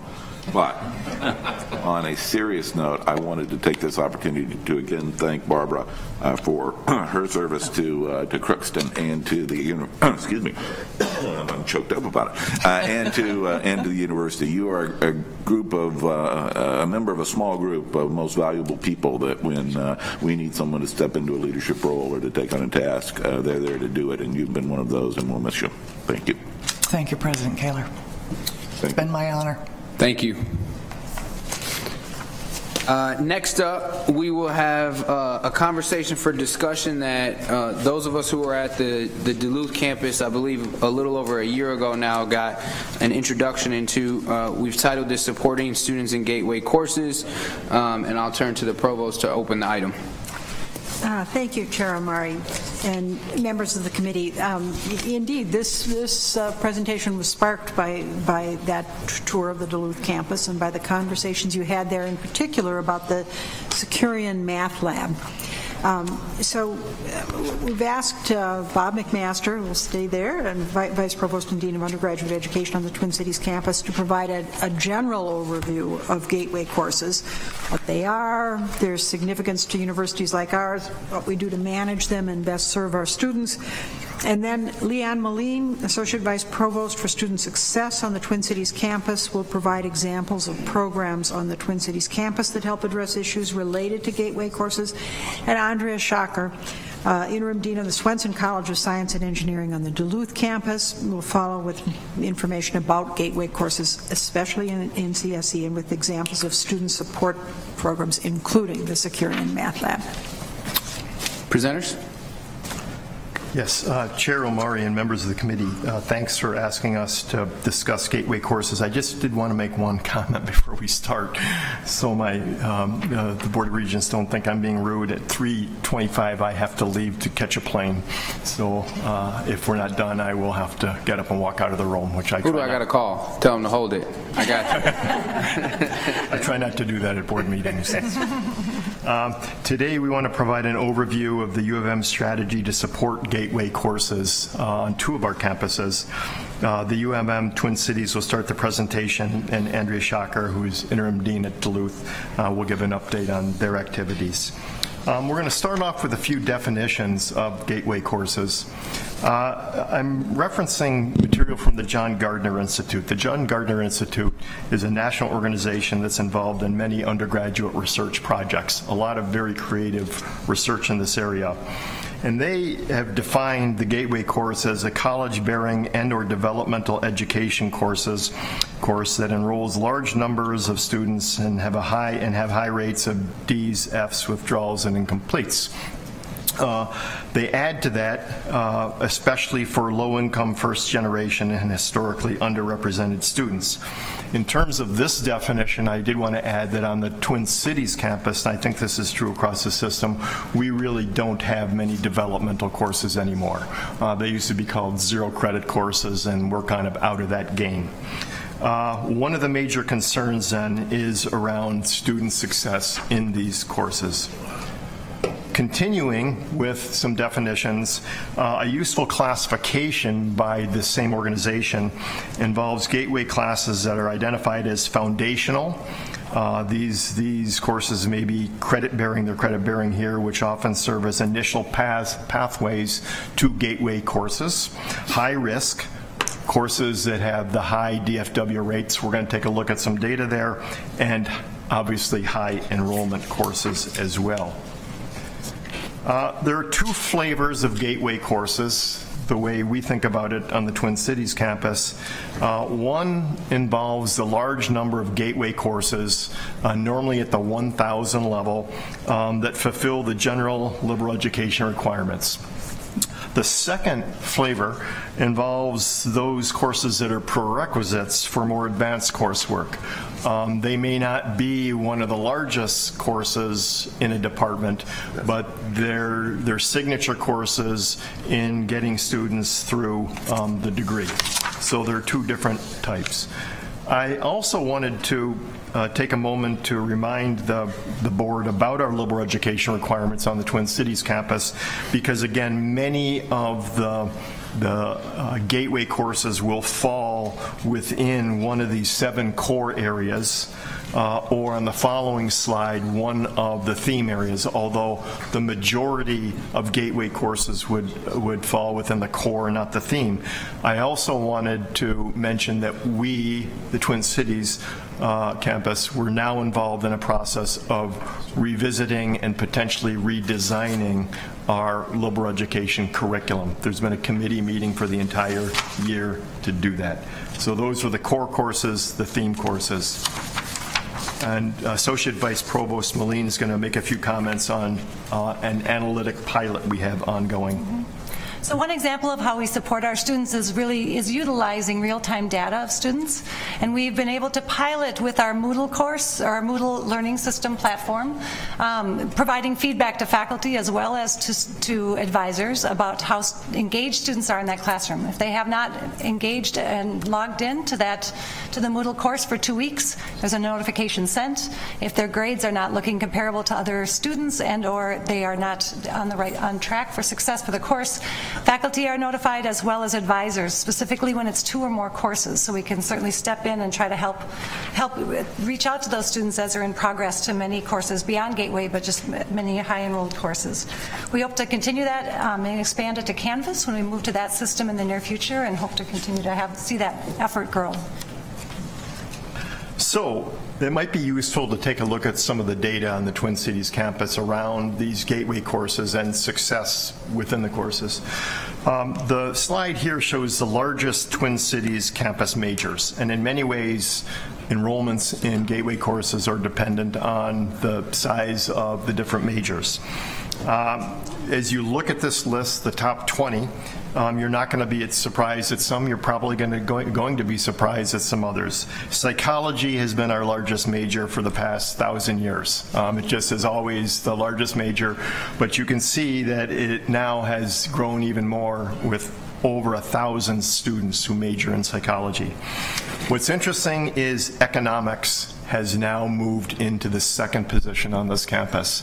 And I have to admit that when I looked at the data a few weeks ago, and I hadn't looked at the top 20 in a while, I was very surprised to see economics appear in position number 2, realizing that often students who want to get into the Carlson School, which is very competitive, and do not, are encouraged to enroll in CLA in economics. Computer science, I'm not going to go through all these, don't worry. Computer science is also has witnessed significant growth, and this is a national trend. Computer science as a discipline is just exploding. And what's interesting is that majors in the humanities and majors in social sciences and majors in education, many of them want to pick up at least a minor in computer science now. You can see the rest of them. I think it's interesting that CFANS has one of the largest majors, animal science. 3 of the top 20 occur in the College of Biological Sciences, in large part because they have fewer majors, so you're going to get more students in each major. So at any rate, you can kind of see the trends here, not the trends, but the numbers, and it relates to the gateway conversation. So this slide shows the DFW rates for a 5-year period, 2013 to 2018. We aggregated the data together. Just to remind you, a D is a grade of D and F is a failure grade, and a W means the student has withdrawn from the class. And we have policies and rules around when you can withdraw from classes. This particular graph is really getting at the high enrollment courses. These are the 20 highest enrollment courses on the Twin Cities campus over that period of time. Any course that has over 1,000 students in that 5-year period is considered high enrollment. And for each one of those courses, and you can see here a lot of math science in the DFW list. You can also see the DFW rate for each one of those courses. The highest DFW rate occurs for Chemistry 1015. Basic chemistry. The second highest rate occurs in Calculus 2, then Calculus 1, and so on. Again, you see a large number of these that are related to math and chemistry, science. You would see that nationally. There's no surprise there in the DFW rates for those courses.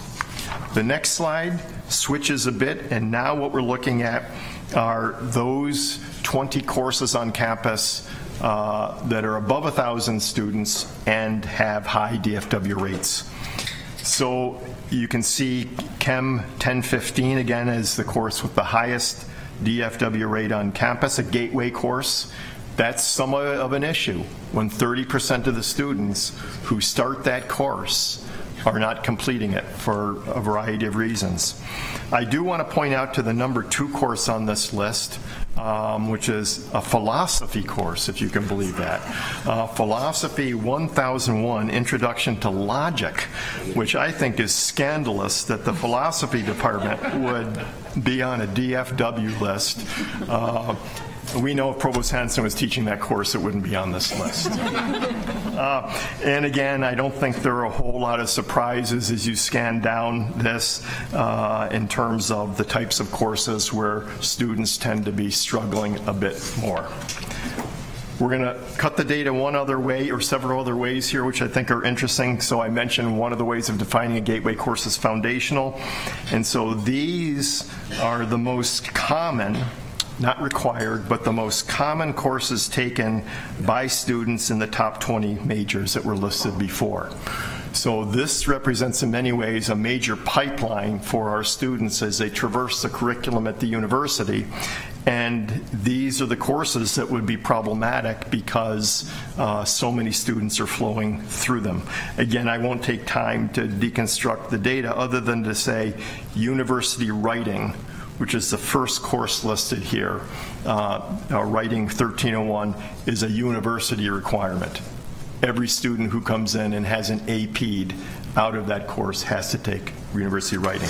Finally, since I know you like this so much, the next slice on this involves the required courses. So these are the most required courses taken by students in the top 20 majors that I listed before. So many of those majors have requirements. These are actually requirements that they have to take, and you see again some of the usual suspects in the DFW list. You see Chem 15, you see Chem 1061, but interestingly in this required course list you see public speaking, and you see micro and macroeconomics appear.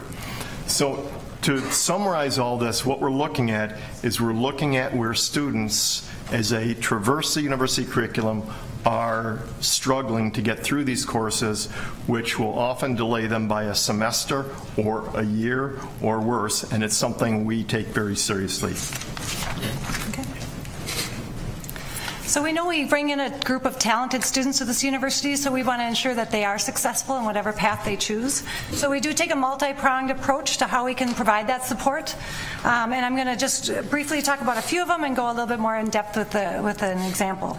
But first and foremost, making sure that through placement testing we have them in the right course. So we offer placement testing for math, for chemistry, for language. And some recent improvements to our chemistry placement has allowed us to see a 10% decrease in the DFWs for that chemistry course 1061 and an increased GPA right off the bat. So we know that if we can get them in the right course, they have a better chance to be successful. We've also seen teaching innovation, the way that students experience the courses that they're in and how they can engage in their learning.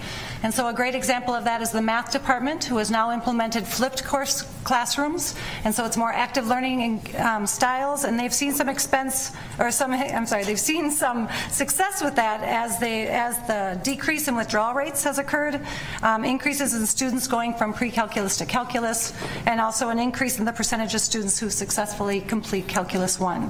So the experience in the classrooms matter as well. I'll touch on midterm alerts and learning support in just a minute, but I would also want to highlight the referrals that we have, the way we care for our students across campus. And so academic advisors play an important role as they hear students are struggling to make sure they can refer them to the right services. And within our A+ advising note system, we have the ability to tag a referral for a student in that unit to know that they were tagged, and we can reach out to see if they can come in and make sure that they help bridge that gap in case students are nervous about that. And we talked a little bit about the data analytics and how we can use and move in the direction of really using the data to be more real-time and to help be proactive. Thank you. As part of the monitoring of DFW rates, especially for the 1,000 level courses, the U of M has a policy on the submission of midterm grade alerts for students who are not performing well in their classes. You can see that this policy applies to Twin Cities, Crookston, Morrison, Rochester. Duluth has a similar policy as well that Andrea could discuss. Faculty are encouraged to provide in-progress notifications midway through the semester for those students, again, who are struggling in a 1,000 level course. And this would involve, if they're receiving at that moment a grade of D, F, or N, and N is not satisfactory in a pass-fail course. So the midterm alerts in practice, again, the idea is that a faculty would need to have a gradable assignment by this point in time, and we greatly encourage faculty to do that. The Provost's office encourages early feedback, especially for 1,000 and 2,000 level courses, because these students really need that kind of feedback. You can see here that we have had some struggles with participation with midterm alerts. We're mindful of that. I need to mention that with the PeopleSoft upgrade from a few years ago, we had to eliminate a great deal of the customization that we had around the midterm grade alert process, and it made it much more cumbersome for faculty to complete them. We've actually redesigned the midterm grade alert system now, and we expect over the next few years, with some encouragement and the ease of the submission, that these percentages will go back up again. There's also a long-term plan to automate this process where the learning management system, in this case Canvas, could actually go in at the midpoint, grab the grades if the grade book's being used, and automatically populate the midterm alerts. So I want to share with you also kind of the landscape of the learning support services on the Twin Cities campus at the University of Minnesota. We do have a wide range of services. Oftentimes they're general tutoring and academic support. Sometimes they're specialized in the curriculum and the content, and sometimes they're specifically aimed at different populations and being able to target those students. And so we recently were able to develop this map. It came out of a committee on academic learning support that was charged by the Office of Undergraduate Education and the university libraries to really look at the landscape that we have around these services. And so we learned a lot by being able to kind of track those, where things are located around campus and how we can best serve students. We are now working together to be able to bring these services together a little bit more clearly for students as well as each other, and to be able to streamline our efforts together. One effort I would like to highlight is our Smart Learning Commons, which is one of our central areas of support for students. It's again a collaboration between the university libraries and the Office of Undergraduate Education. It is located in our 3 major libraries on each of the campuses, so we are on the West Bank, the East Bank, and St. Paul. So students have it right there in the areas that they're studying, that they can get the academic support that they need. And that is a unique model nationally, to have the libraries and learning support partner in that way. Our services are free to students. They are provided by well-trained peers, and we provide a variety of services. As you can see, the tutoring of over 200 classes, facilitated group studies, which we call PAL, peer-assisted learning sessions. We have media services, so sometimes for those special projects they have to have a video camera or work on some software or something that they're not familiar with. We support them in that effort. And then research consultants, so one-to-one work as students are starting to engage in the research mission and be able to write their first research paper, to have some guidance about finding good sources and being able to construct those assignments well. Looking specifically at our tutoring from the Smart Learning Commons, you'll see that the most popular courses that students come in for are around, overlap a lot with the courses that you've seen previously. Missing from this is chemistry, because chemistry provides their own tutoring support within their department and so directs students to those services.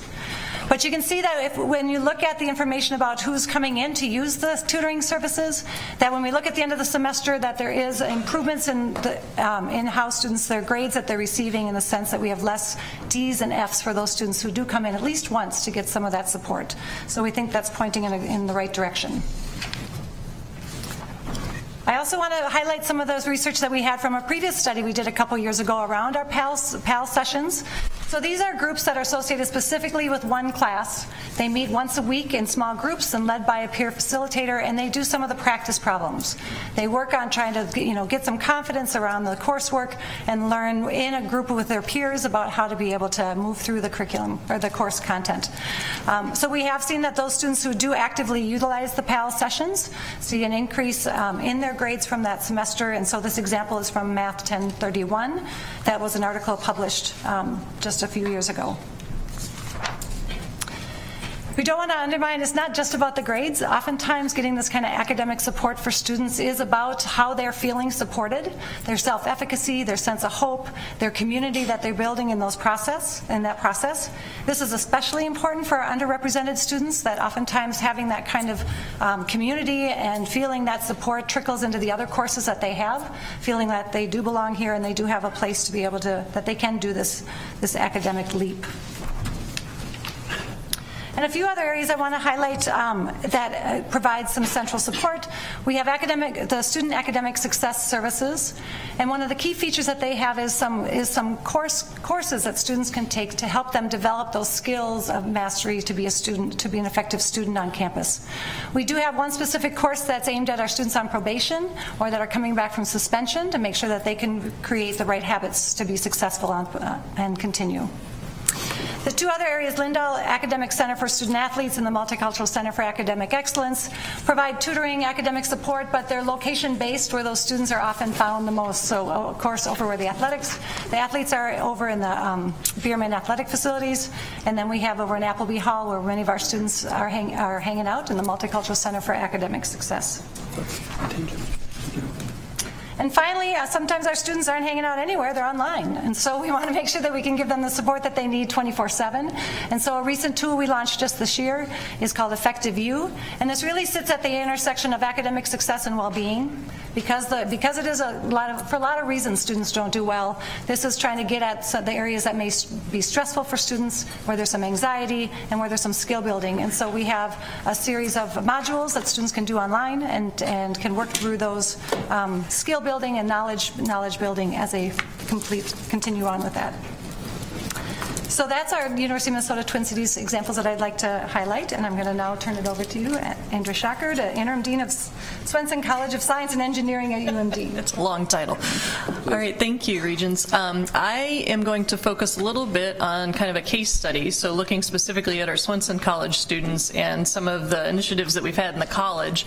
And like the Twin Cities data, math and science are the big DFW, DEF, and withdrawal type classes that we see, and so a lot of what we're doing here is affecting not just students in our college, but all the way across the entire UMD campus. So I'm going to focus on four things. The first one is engaged learning, and this is kind of our word in the college for what you might have heard as active learning or experimental type learning or flipped classrooms. We kind of lump that into one place because our goal is to engage the students in that learning process, that it's not just a lecture type activity. And that's helped a lot in some of these gateway courses for us. We have a special bridge program for summer courses that I'll talk about, and then we have a Learning Commons also that resides in our library, and part of that Learning Commons is our Securian Mathematics Lab, and that's the specific case I'll talk to you about right at the end of this group of slides. So a major initiative for our college is the enhanced learning. So the previous dean started engaging this for the college. His goal was to have the whole college or the majority of the classes in the college flipped, active, or some kind of engaged learning within the next decade. We are probably close to 50% there, if I had to guess at where we are. We have picked this up, and we now have critical mass to where people want this to be done. So to give you a real quick example, enhanced learning or this type of learning is actually not easy for most faculty members. It's great for the students, but instead of preparing and lecturing on the board and knowing exactly what's going to happen, this looks a lot more like chaos sometimes, but it does a lot better with, for the students to grasp the topics. So they're really engaged in the topics, they're not just hearing it. And so you may have them do some pre-work at home, and then they come to the classroom ready to engage. They're working in groups. They're being asked to give feedback and engage in the process the entire time. As a faculty member, that means you're not real sure what's going to happen that day.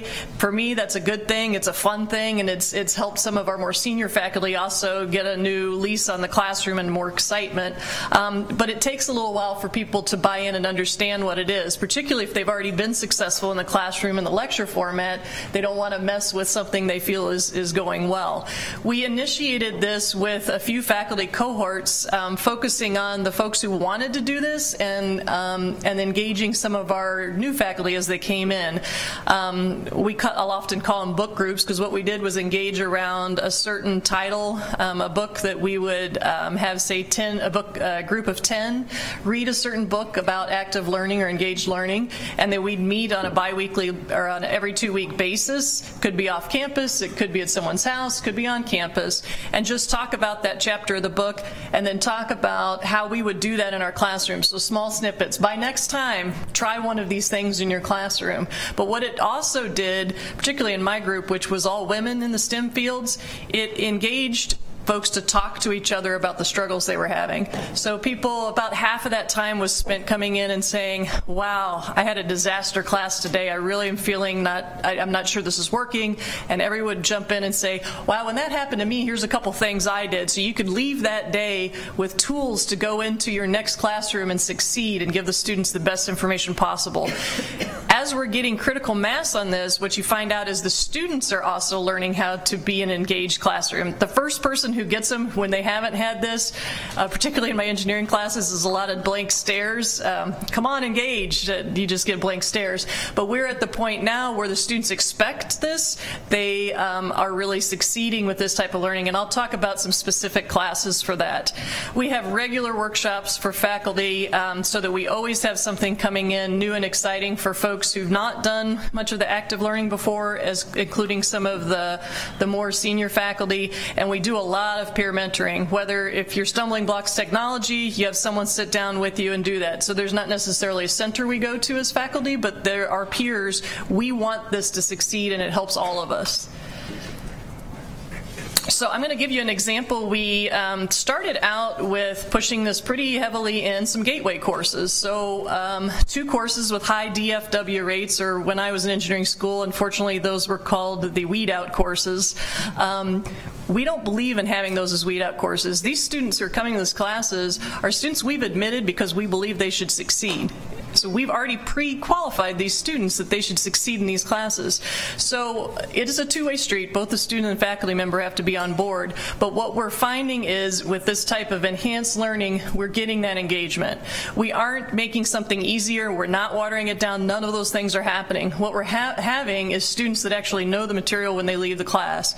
So when I see one of these students from physics or chemistry in my engineering class as a junior, they know the stuff. They didn't just have it and get an A. They actually know it and can engage right away in learning. And so all of us benefit, and the students benefit the most. So this can take forms of demonstrations in class, group activities in class, but the students spend more time talking than the faculty lecturer does. So the faculty member is facilitating this. So I can give you an example as a student.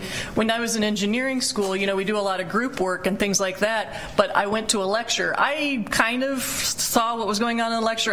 I took notes, and then I went back home and I spent a lot of time either by myself or in a group trying to figure out how to start the problems. Well, if I've got the expert, why don't I read the stuff ahead of time, go to the classroom, have the expert tell me what they're thinking when they start that problem, because that's what I need help on. I don't need help on the math. I need help in that class. In the math class, you need help on the math. But I don't need help in that. I need to understand how they think to engage. And so that's why this has been a super success.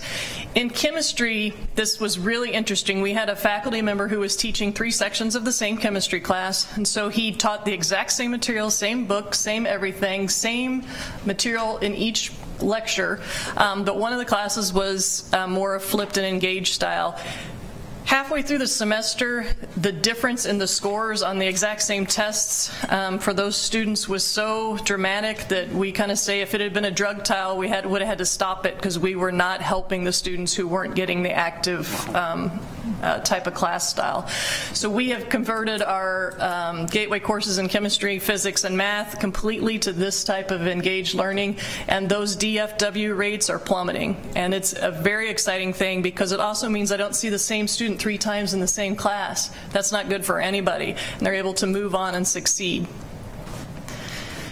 We have one that started a couple years ago with one of our math faculty. It's a bridge program specifically for underrepresented groups and first-generation students who are coming into UMD. They may need a little bit of catch-up on math to come in to get a jump start. So these are in basic math, intro algebra, algebra, and pre-calculus. So let's say it's an engineering student who maybe didn't have calculus in their rural high school, or maybe didn't have the level that they feel comfortable going in the class.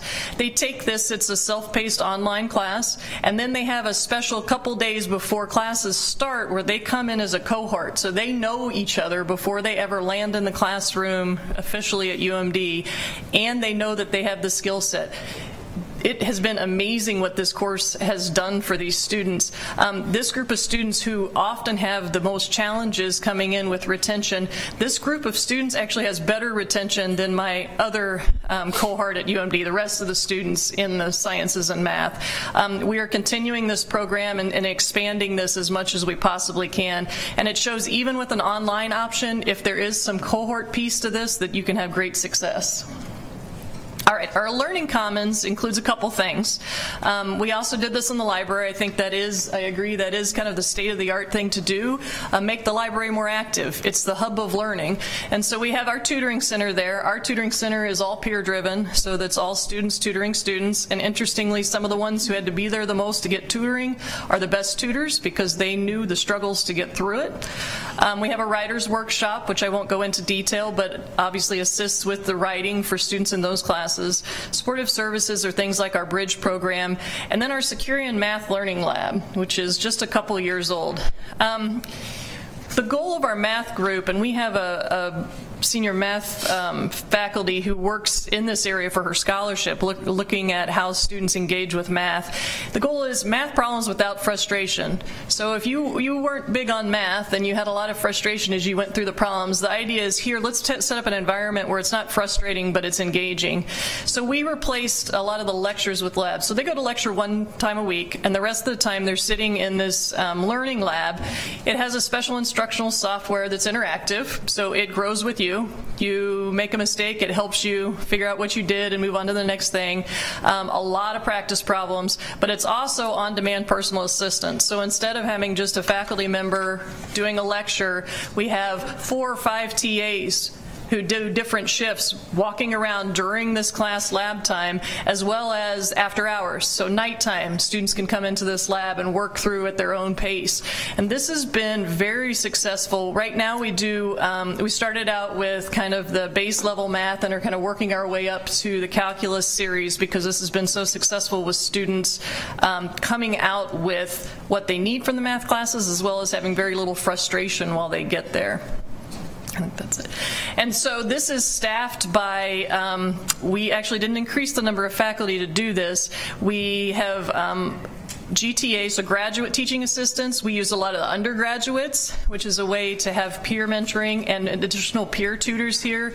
The self-paced piece helps with the frustration, so the students don't feel like they're behind from the beginning, particularly if you came from a high school where you didn't have some of this material before.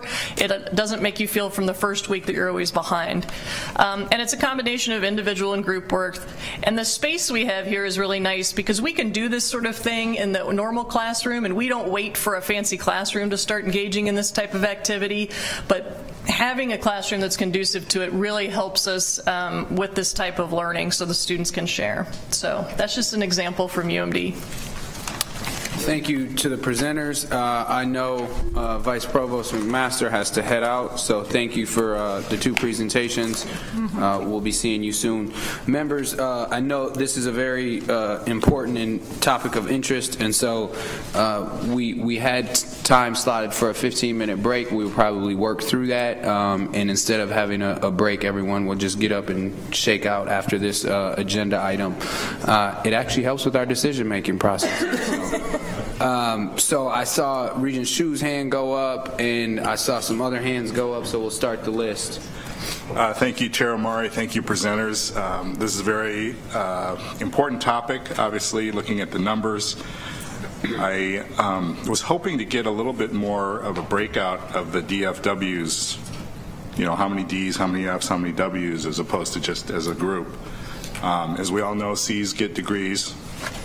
Ds are just below Cs. So if we have a lot of people getting Ds, you know, obviously we have to fix that. And, you know, I'm wondering if we kind of can isolate, you know, problems with specific classes. You got it down to the class level, but then can you get it down to the, you know, the actual instructor level, so you know that this instructor is giving more Ds than this instructor or whatever. And you know, I think if you can isolate it down, you can figure out what the problem is. I know from my experience, and this is 35 years ago, there were faculty or, you know, teachers, I don't know if they were grad students or whoever they were, but they were lecturing and I couldn't understand them. And I think it's still a problem today because I hear about it all the time. And I know we have standards, and you know, it's just not right for a student to have to teach him or herself how to do the work out of a textbook that maybe isn't even being completely used for the class. Maybe, you know, maybe there's not enough in the textbook to really teach the material, and that's another thing, the high cost of textbooks. But you know, they shouldn't be going on Khan Academy to learn something that we're supposed to be teaching them because they're paying us. And I think, you know, in the old days, you know, we had we would go into a lecture hall and they would push out a big TV on a cart and a VCR, and we would watch a tape of the professor doing problems. You know, this is physics or math or whatever, engineering. And, you know, today, obviously, with the advent of the internet, you should be able to sit at home and watch those kinds of videos. And I don't know if we're doing any of that, but it sounds like the UMD solution is working. I would be interested in seeing the statistics to prove that, you know, you've got those numbers going down and how you're doing it, because I think it's a big problem. It affects our graduation rates. It affects our retention rates. You know, because if you're not getting passing grades your first year or your first semester, your parents are probably saying, hey, look, you're in the wrong place. And maybe you're not in the wrong place, but maybe you're just having a hard time, a little bit of bad luck in terms of what classes you signed up for. So anyway, I think this is very important. I'm glad to have the presentation on it, but I think we can obviously keep an eye on this and hopefully see some better results. So the last thing is you showed us 5 years worth of data, but you didn't show us each year. So is it getting better or worse, or is it staying the same? You know, that would be interesting to know. Thank you. Thank you, Regent Shu. Before I turn to see if there's any responses, just point of clarification, what's a VCR? Good one. Well, before that, it was Betamax. Any of the two of you want to respond to any of the comments? And if not, that's okay, but there was a lot in there, so. I'll just briefly respond. Regent Shu, Regents of the committee. I think the model you were talking about, you had a lot going on in that question, but in the model you were talking about from when a lot of us were at school, where you did sometimes not get a lot out of the lecture and have to work on your own, and there was some pride to some professors in having a high fail rate. That was some kind of special thing. This is not where we are now, I don't think, on any of the campuses. I'll speak to my own experience at UMD. As far as we do look at who's teaching what sections and what those rates are, and it actually gets sent out to the individual departments. Everybody knows who's where, and we sit down and say, what are the issues here? Is it, you know, this was a different class coming in than we've had in the past, this is an anomaly? Is this someone's trying a different teaching method? What's actually going on here? And then as a group, that faculty and that department will talk about, okay, how are we going to move forward? How are we going to either change this, improve it, or maybe someone else would like to also take a stab at doing these courses. They are a lot of time. They take a lot of, it's a time-consuming venture, but they're also very rewarding. And so certain types of faculty are drawn to this type of course. But you're right. I think it's just such a different experience than it used to be there that's a big piece of what we're seeing. And I'll make sure we get some numbers to you from our side. Thank you. Regent McMillan. Thank you, Chair Omari. And I think Dr. McMaster left, but I have to speak for my colleague to the right here. 5 slides and 100 courses, and there's not one reference to a mortuary science. He's kind of disturbed. He was searching because he said something about DFs or Ws in those courses. So, all seriousness, I noted just one kind of a curiosity. Not one, despite having 3 of the top 20 majors, there's not a Carlson DFW class for Carlson School of Management, and I don't know why that is or if that reflects anything about that school. That's just pure curiosity. But more on the substantive side here, I'm wondering, as we think about limited resources to do everything we're doing today, back to our morning conversation about budgets, we probably can't keep doing everything we're doing, or we got to do something different. How should we be thinking at a very macro level as members of the board of this institution about the resources it's going to take, whether that is staff, whether that's faculty, whether that's specialized equipment to do engaged learning or smart services? To this regent, both sound more expensive than a person in front of a giant lecture room with a whiteboard.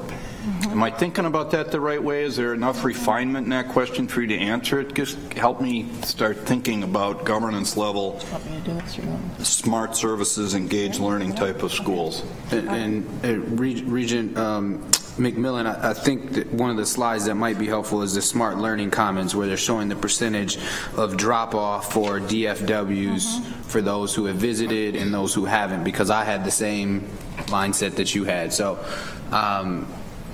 who wants to take a shot at it? Yeah. I'll begin. So Chair Omari and I'm sorry, Regent McMillan. I think one way that we think about it is, I heard the earlier discussion about who we're bringing in our enrollment and who we're bringing to campus. And I think part of that conversation needs to be the ways that we support students and how we make sure that they are successful as they go through. We've seen, I'm sure you've had conversations around mental health issues on campus, the levels of support that our students need when they're on our campus as they the delayed adulting, as we look at some of the developmental theories for students, that there is a little bit more of that transitional stage of being able to develop some of the skills for them to be successful, and that right now has been one-to-one. It's building relationships with students and really helping them be able to approach that in a supportive community. But I do think incentivizing as best we can. We have some efficiencies. I think we can look at how we provide our services and using technology to make that more accessible to students 24/7, and there's some free options out there. But I do think we could take a better look at how we incentivize faculty to be able to really turn their classes into flipped and active engaged learning environments. And then also part of it is stigma. Students are coming in used to being the really head of their class and really strong students, and then when they come in and we say, at the table at orientation, we'll say, here's some tutoring support, and they're like, well, how can I be a tutor? I don't need tutoring support. So they're still in the mindset of being there. They've been very strong students, and so we have a little bit of stigma attached with going in to ask for help and to utilize these services. So we're working on normalizing that, embedding it into the curriculum so that those support mechanisms are equal there for everyone. Great. Thank you. Chair McMurray, Regent McMillan, I would add on the expense piece, I think, yes, it is more resource intensive. Clearly, if you're doing a lecture to 300 students and have one body in front of the lecture versus the type of interaction we're talking about here, it is, at least in the transition and the start, is more expensive, and that's been daunting. The one incentive our faculty want to see to do this is simply to have the resources to add the people that they need to do it, not a personal incentive. But if you think about what this means, so this also means if I have 30% of the students in those classes failing or getting Ds or withdrawing, now maybe I have 10% or less of those students that is it may be more resources at first, but it's absolutely the best use of resources, and our point to be here is for success. So if a student graduates in 4 years instead of 5, that might be less tuition, but we sure did a better job of getting that student to where they needed to be, as well as using our own resources the most effectively. Thank you. Regent McMillan, follow-up? Yeah, thank you. They're great answers. Thank you very much. Did I see them playing croquet in chemistry? That was not an option when I was there, and I might not have had a DF or a W in organic chemistry. So, last comment, Regent Powell. Thank you for the work. It's encouraging. It's encouraging to see the results from some of these initiatives. So the first comment is looking at that the course list of ranked from high to low DFWs. My reaction to that was I got a little lightheaded when I looked at that, and a lot of exam nightmares. It brought it all back. So for the gateway courses, this question is about sort of variability of preparation. So here's a little story. I can't remember which course it was, but I think my daughter took many years ago the gateway chemistry class, and one of her comments was, she said, look, some of the students who are taking this class basically took the same class in high school using the same book. And so and then you have everything, on either side of that. And so I guess the question is you guys can't solve all problems, but is there a play that involves being very clear to Minnesota high schools anyway about, look, this is the level of work that you need to be able to do, or the level of preparation that you need in order to come into these classes and do well? Because as you say, some of them are a real wake-up call for first-time freshmen, and you're not in Kansas anymore, and some of the students around them are maybe way better prepared. So that's the first question. And the other one is, you evaluated better than a C, or worse than that line, I think, on a change in outcomes. So, and I think that's great. But I guess the reality is for students who are interested in, going on to medical school or graduate schools, C is not good enough. It's really more, you got to really excel. And so everything you're doing here is great, but I'd be interested in your comments on both those points. Sure, Chair McMurray, Regent Powell. I will start with the one about the different backgrounds. That is more and more true through my career as a faculty member. You're seeing students from very different backgrounds. My own experience, I went to a high school in the Ozarks of Missouri. I was not prepared, though I was a top-notch student, but I was not prepared in any way for the experience. And I sat with the students in a lot of pre-med students and watched that happen. The big difference here is the engaged learning helps with that, because now we're not sitting and just learning out of the book. We're sitting, and those same students who've had this before, who maybe didn't actually learn it necessarily, but who had it before, are peers and working with the students to catch up, who are in those groups. And those other students who maybe didn't have that same prep are still at the table discussing it, because there's a lot of, it's not just out of the book. And so that helps. And I remember in my classes just feeling like, well, there's no way I can do well because I'm so far behind. That goes away to a little extent when you're doing this type of engaged learning. And so for me as a faculty member, that has made that job for me a lot better, because it used to be I'd sit in there and say, well, who do I teach to? The kid who already gets it all, the one who's really, really struggling, or to the middle of the row?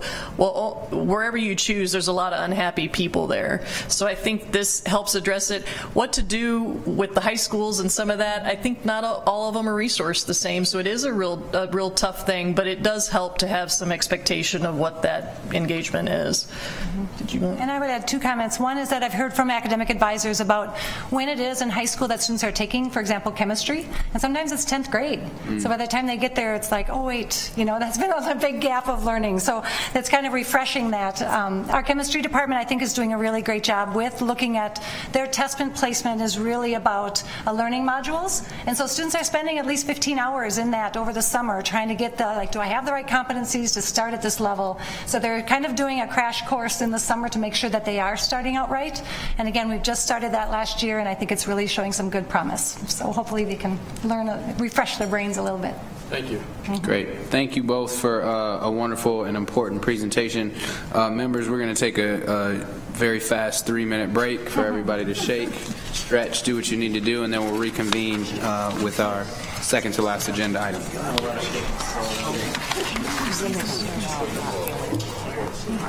What's all this talk about now?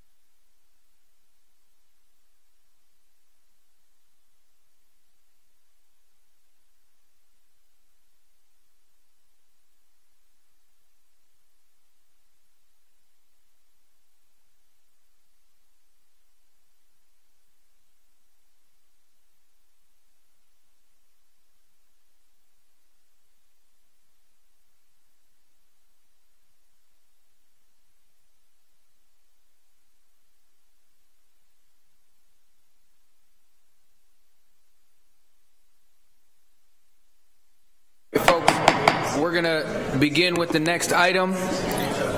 I always know a 3-minute is a 5-minute. It's exactly 5 minutes. So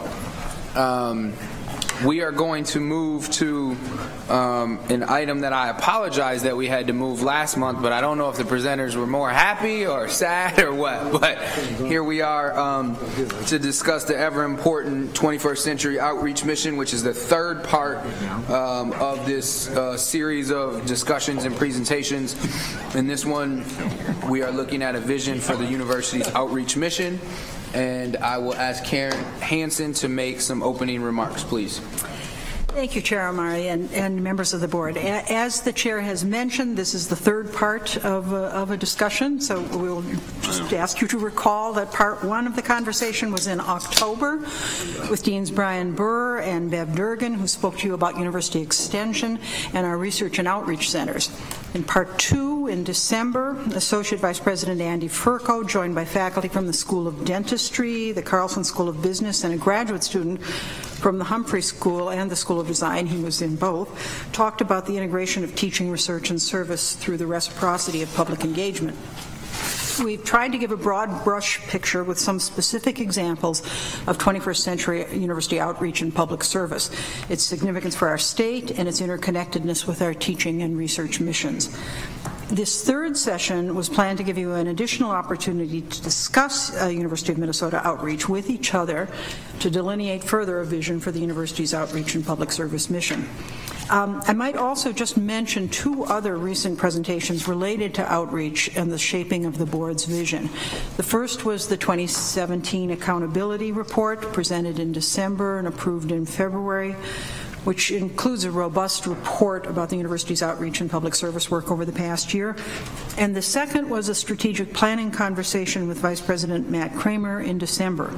Much of that discussion, as you recall, concerned the importance of communicating the work of the university to our various publics.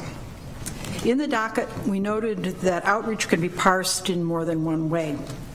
The first understanding of outreach and public service locates them as a key element in our tripartite mission. The other understanding of outreach is focused on the messages we send to our various external constituents and the general public. These latter clearly bear on the delivery of our mission.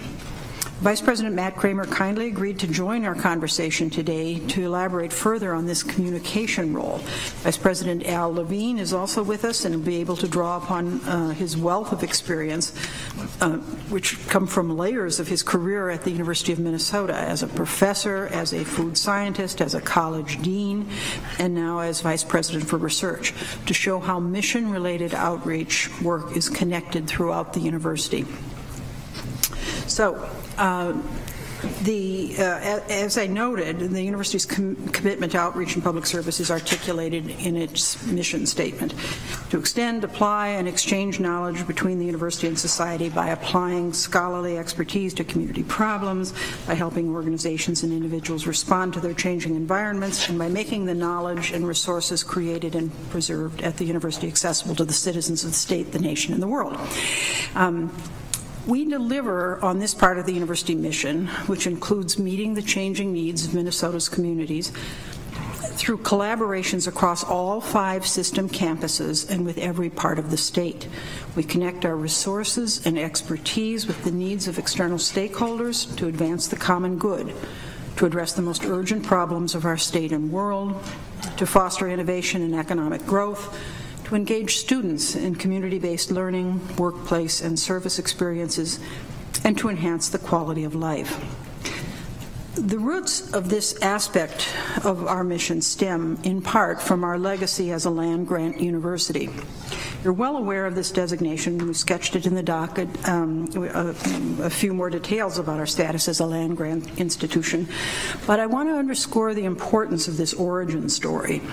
We do have a special responsibility to work to improve the well-being of our state, our nation, and the world, and the health and lives of our citizens.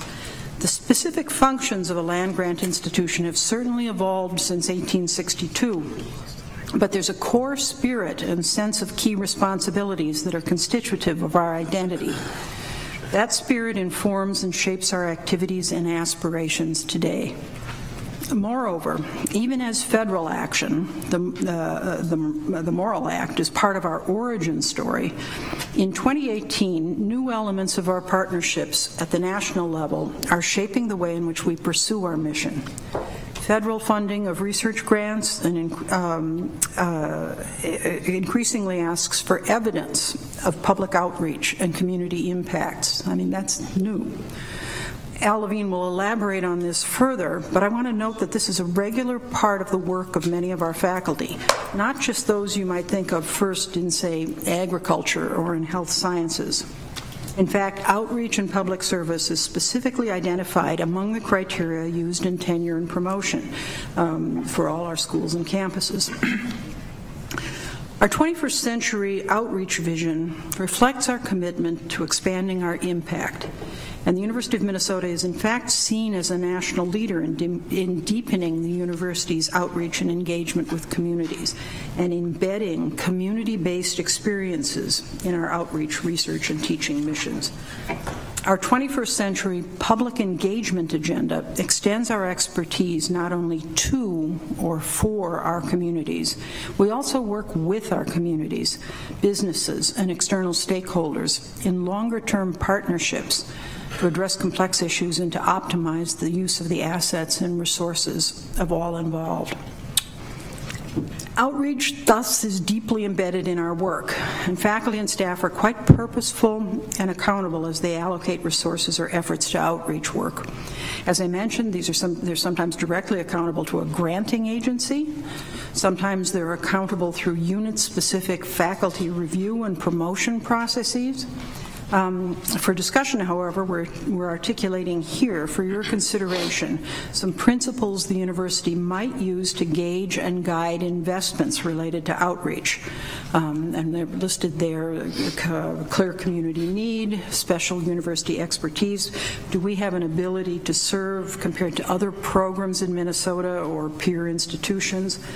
Our capacity for this kind of service among our faculty and staff and students, and the potential for impact or the opportunity that's provided to improve lives, eliminate or mitigate problems, or enhance the common good. And finally, opportunity for academic synergies that connect the outreach and service missions with the research and discovery and teaching and learning elements of the mission. So these proposed principles, articulated and delineated slightly differently, are described more fully in your docket. They do align with the current criteria for academic investment that we discussed together at your February meeting. When we conclude our presentation and begin to discuss your vision for the outreach mission, I'd particularly welcome your thoughts about those proposed principles. But I'm just introducing this, so I want you to hear from my colleagues. First from Vice President Matt Kramer, who will comment briefly about the communication aspects of outreach, and then from Vice President Al Levine, who will share his perspectives about how outreach is integrated with other aspects of the mission throughout the university.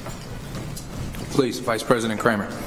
Mr. Chair, Provost members, thank you. I'll be very brief, as our role is principally taking in the activities that is happening in outreach and service and finding ways to amplify it and extend that message.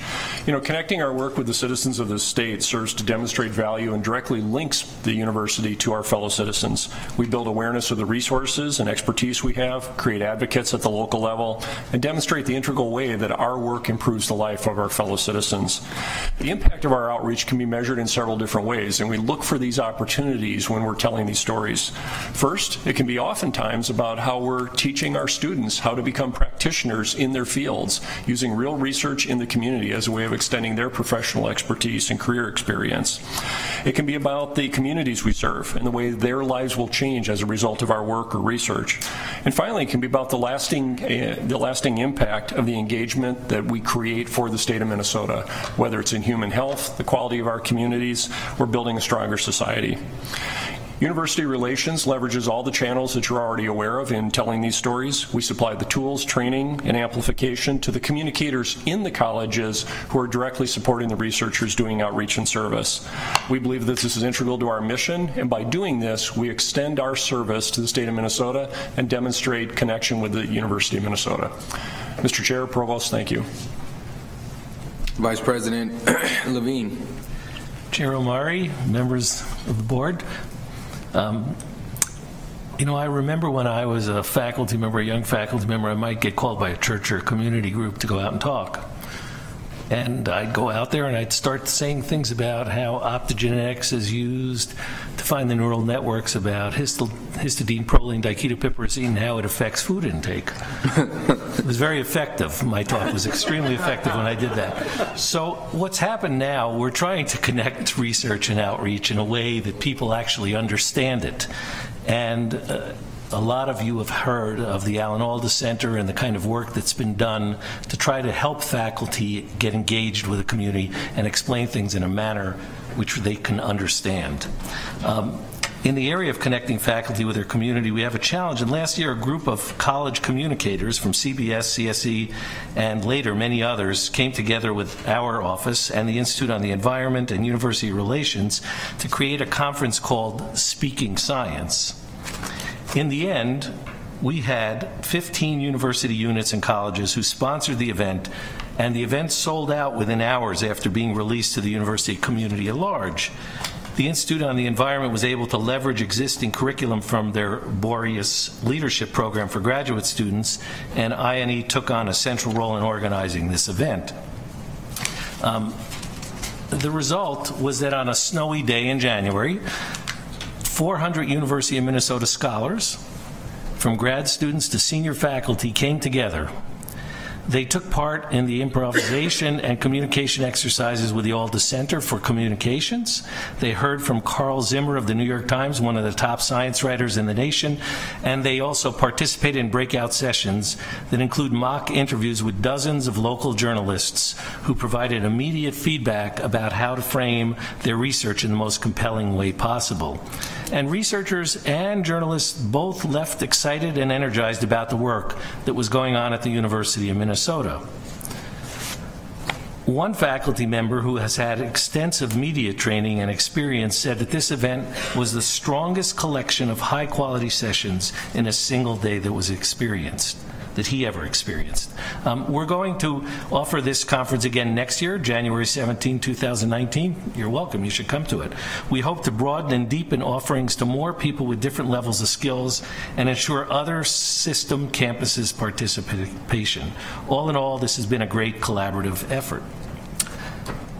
Another example of the kind of work that we do, I happen to be on the board of the State Fair Foundation, and we all know that the State Fair, it's located right next to the St. Paul campus. It's always had a connection to the University of Minnesota. We have the 4-H building there, which has always been part of Extension. We have Horticultural Sciences that presents there, the Dairy Building, our regular University of Minnesota building. But recently we developed this new D2D building, Driven to Discover.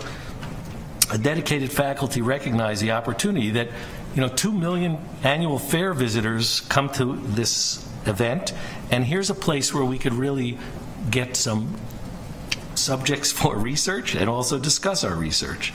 Our office helped fund this program along with the School of Public Health, the School of Medicine, and CFANS. And a bigger group, including the AHC and the libraries, pitched in and helped create a new 2,400 square foot facility which opened at last year's fair. I don't know, did any of you go out there and see that? It's a really great building. Small but effective in its way. The D2 facility had 60,000 visitors, up 35% from the previous year. We had 31 research teams that were involved in 4 to 8 studies going at any one time. The D2D building won the Best of the Fair Award last center, and state fairs across the country are interested in replicating this. It's involved 80 university departments to date, and this year this will include researchers from UND as well as collaborations with other universities, Hamline, Concordia, Mayo Clinic, and Minnesota Department of Transportation, Motor Vehicles, and Health.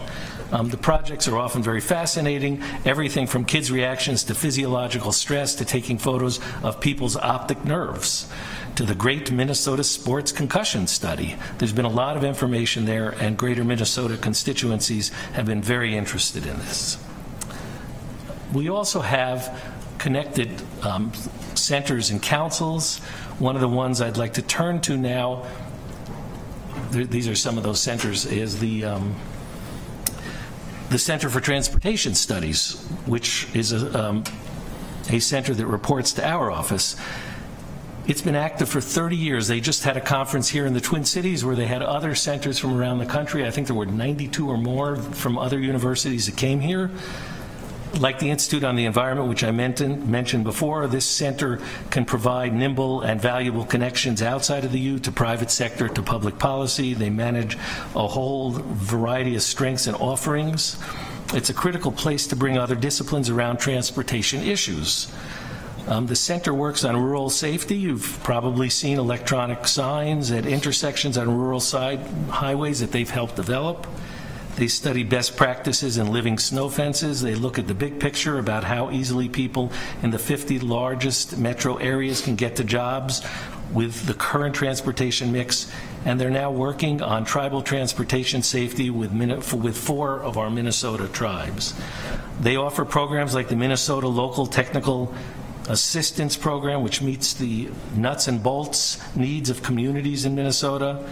Their training and technical assistance programs involved 8,300 people around the state last year, including a 2-day training on best practices in road grading offered in 4 sites across greater Minnesota. In addition to its programs, the CTS board, which I serve on, also connects public and private sectors, leaders across and around transportation issues. We also have a community oversight board, which was established to it's an independent board integrated into our research enterprise, created to ensure that the community voices are heard related to the 9,000 active University of Minnesota scholars that have programs that involve human participants in it. As the board is aware, we revamped and improved our human participant research program beginning in 2015, and as part of that, we sought a permanent and formal connection to the community, and the community oversight board helps serve that. It's composed of external academic, professional, and community experts in human participant research and research ethics. It's led by Paul Matesich, who's the executive director of research at the Wilder Foundation, and includes advocates for people with mental illness, a former mayor of Minneapolis, the CEO of North Point in North Minneapolis, among others. And they meet quarterly. I go to those meetings, help organize them. They have responsibilities which include providing feedback on research-related policies, strategies, procedures, practices in the protection of research participants. So in sum, I think this board's role is still evolving. They're looking at what their job description should be in terms of this kind of work. So along with connecting this research, we want to talk about the technology commercialization. Technology commercialization, in this area, our office, as you know, we license university technology to establish companies and launch new companies to help research discoveries move beyond the laboratory and into the marketplace. They're highly ranked, and they've launched more than 120 companies since 2006 with a high rate of survival. It is survival with a new company, and success. In April, our OTC was nominated as a finalist for the 2018 Tech Transfer Unit of the Year award by Global University Venturing, a London-based publication. Last month, OTC held a showcase on neuromodulation technology for potential investors in connection with the U's Medical Device Conference and Neuromodulation Symposium. It highlighted the interdisciplinary strengths at the U of M and was another example of how well OTC is integrated into our research enterprise. You've all heard about MnDrive. We've been very successful in that area with a whole host of people involved. I've mentioned this many times before. I just wanted to bring it up again and remind you that we have a new MnDrive effort in cancer clinical trials. Last year, the legislature put funds into this area. It's aimed at improving cancer outcomes for all Minnesotans through greater access to clinical trials and prevention and treatment. Over the course of the next year, the network's going to establish a total of 18 new clinical trial locations throughout the state, with more to come in the years following. I believe we have more opportunities to work with the state on other MnDrive modeled initiatives, such as I've mentioned before, such as opioids and aging. I also wanted to mention our Nexus space. In terms of connected spaces and resources, technology commercialization and its venture center are now part of this space. It's a 30,000 square foot space housing several university units that all face outward from U of M on the second floor of this building. The Nexus space brings university faculty, staff, and students together with businesses, entrepreneurs, economic development leaders to form new collaborations. As you can see in the slide, it features open spaces and presentation and conferencing capabilities. And then finally, what I'd like to mention is last month we co-convened a shared solution addiction summit on opioids here in the Twin Cities with MARCH, M-A-R-R-C-H, the state's main organization of drug and alcohol counselors. It represents more than 75 agencies and individuals. This is an example of us offering our facilities to the community, but we also played an important role in quickly organizing this event. Deb Wamsley, Director of Graduate Studies of the Integrated Behavioral Health and Addictions Counseling Programs at Continuing Ed, and Lynn Schoen from the University of Minnesota Foundation helped this large organization come to campus in relatively short time. The summit was designed to bring all stakeholders targeting together to outline the state on opioid addiction in Minnesota, build a call to action, and encourage collaboration. It was a great example of the convening that we can do and how we work with our outside groups.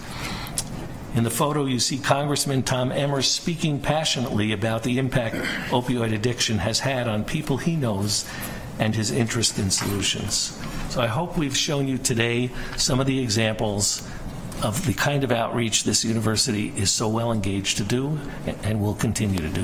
Thank you so much. Thank you to the presenters. I want to first draw attention, and I believe there's discussion question. Thank you to the beginning of the presentation with Executive Vice President and Provost Hanson, as she outlined some definitions, and the docket materials had a good revisiting of what the land grant is, the subsequent federal acts that had been passed after that, and how that informs the work that we do. And so I want to make sure that we focus on some of those definitions that are in the docket, and then also focus on these two governance questions that we have here. So the floor is open.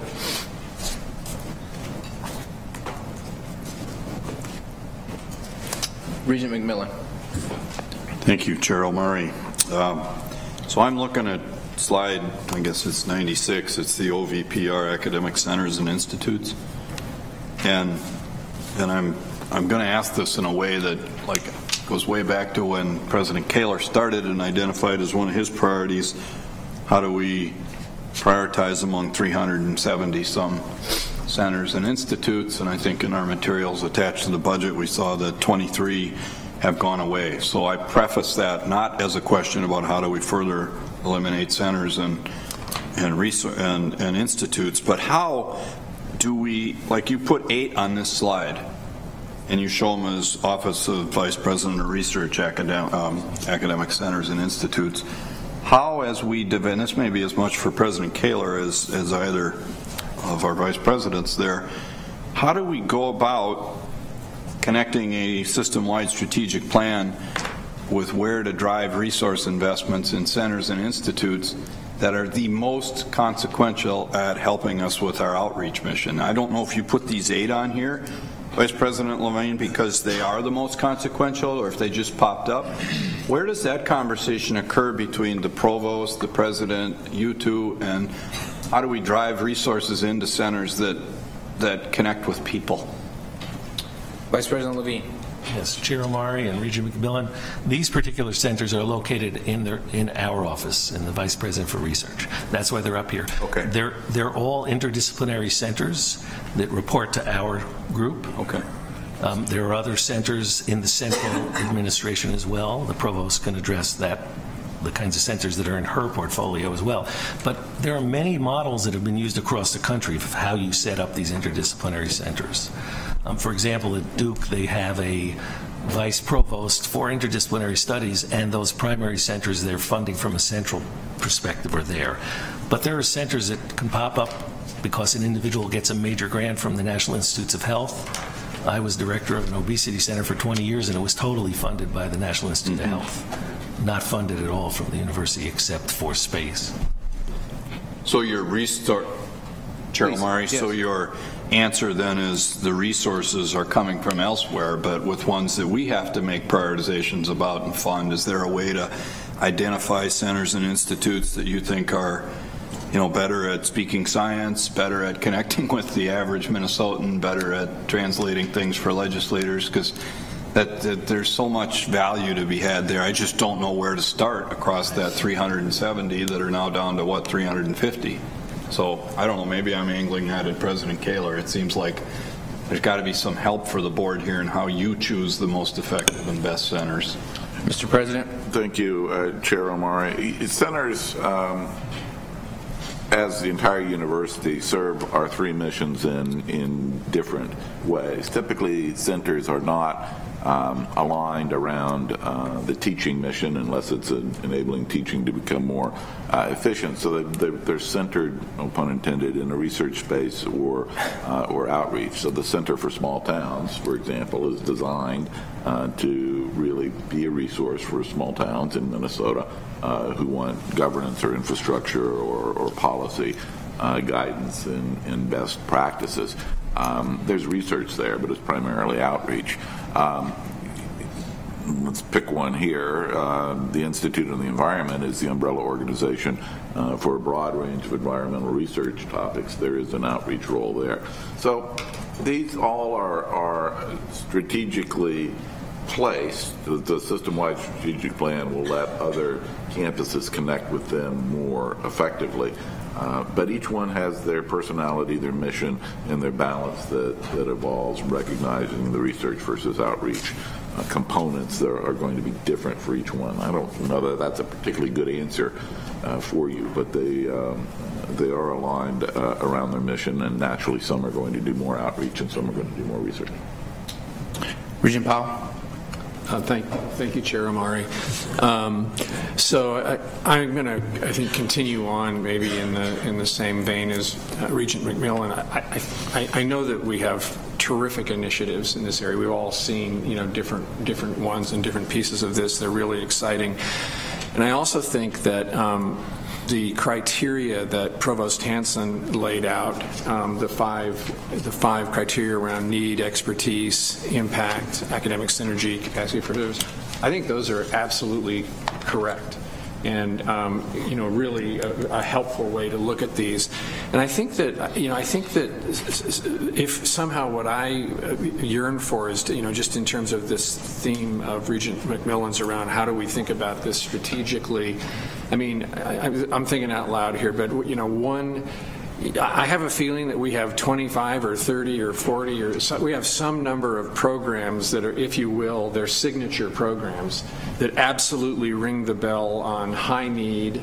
There's high expertise and there's high impact, and we've had them for a while, and I think it'd be useful to know what those are. And probably you'd say, these are great, we're going to keep feeding them and supporting them because they have such a powerful impact on the state. And that would help, you know, help bucket. And then there's a second level of analysis, I think, that might say where, you know, as we think about this for this century, to the question that was raised on how do we want to evolve it, I mean, you probably need to start to get into where are the needs statewide that I mean, there are zillions of them, but how do we get to 4 or 5 areas of need, maybe focusing on rural areas where we could have an impact?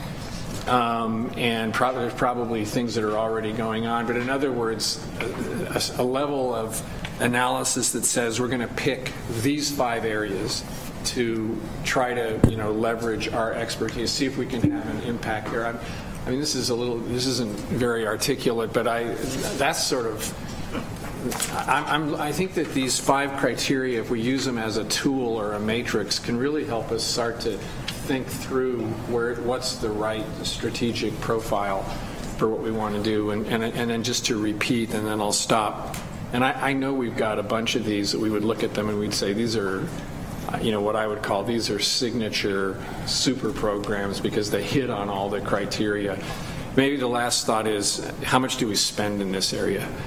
And I think it would just be useful to know the resources that we have to deploy as we think about it going forward.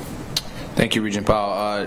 Mr. President wants to take a stab at it. Chair Omari, Regent Powell, to your last answer, the last time I looked in our budget elements, and I think my friend Julie has gone back to work to make sure the university runs, it's hundreds of millions of dollars of spend is coded as related to outreach in one way, shape, or another. So it's the potential for impact, capacity for service, academic synergy, community need, and university expertise. So, yeah, that's why these are on this slide. That's what we do. Thank you. I'm going to go to Provost Hanson, please. Thank you, Chair Omari. I just wanted to chime in a little bit on that too, because the issue of the centers and the things that are funded out of our own resources is a special question of sort of the number of centers we have and the outreach that they do, and we may want to kind of parse off the questions a little bit. The principles we proposed were for our, in some sense, our own investment. But if we think about the centers, even some of the enduring centers, I mean, the one that's left in my office right now is the Institute for Advanced Study, and sometimes people bring grants into that, but we also do support that out of O&M. But if you think of other kinds of, the Center for Drug Design or something like that. I mean, that arose out of money that came to us because of the drugs that had been designed here, and it was funded in that way.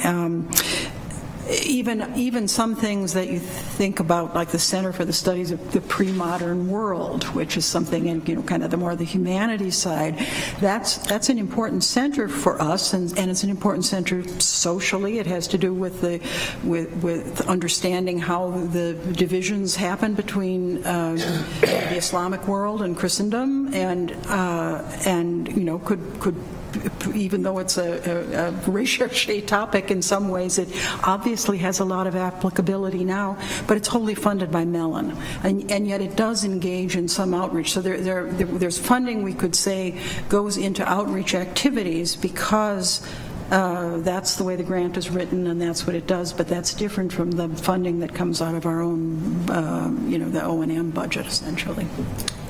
Thank you, Provost Hanson. And one thing I think would be interesting to think about, and I'm not looking for an answer on this, but is to apply these 5 principles, and I'm going to use the opioid crisis that apparently is a new thing, but last I checked has been around for about 50 years.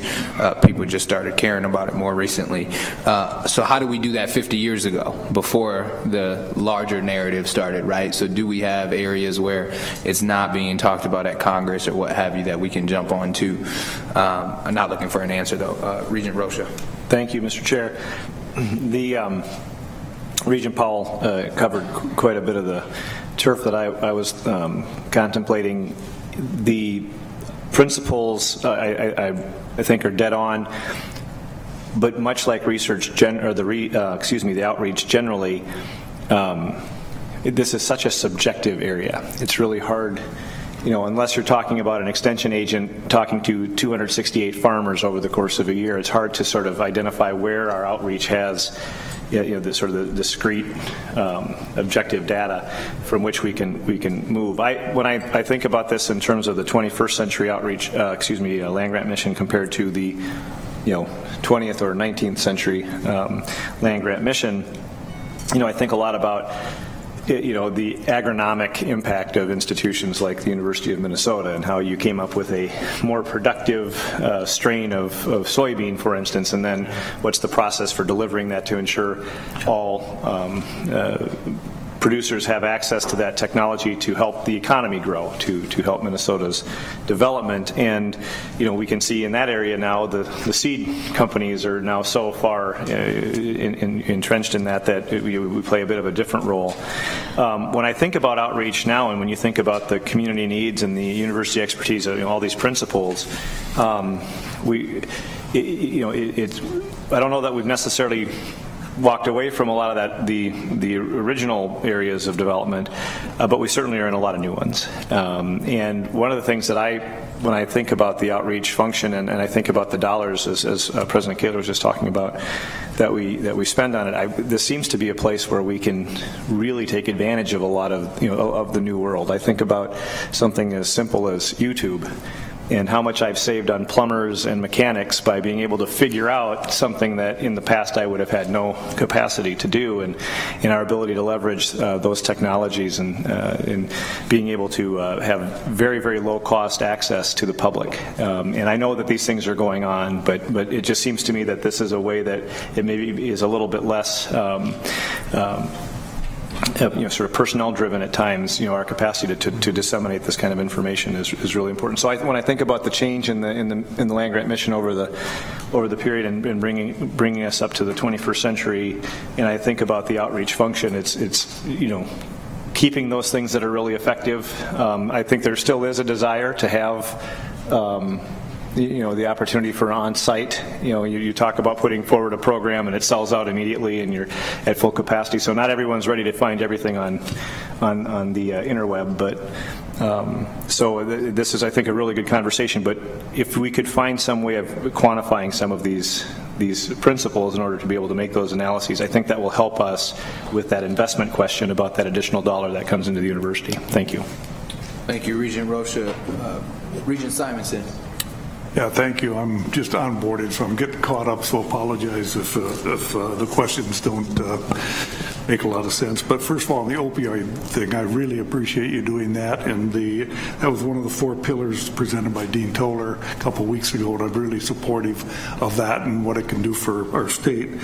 With regards to the economic or technology commercialization, is this MnDRIVE measured performance? Is that Minnesota, or that's...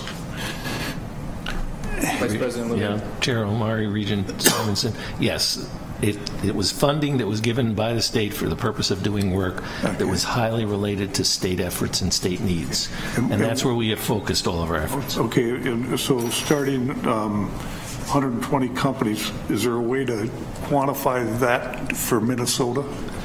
What's the return?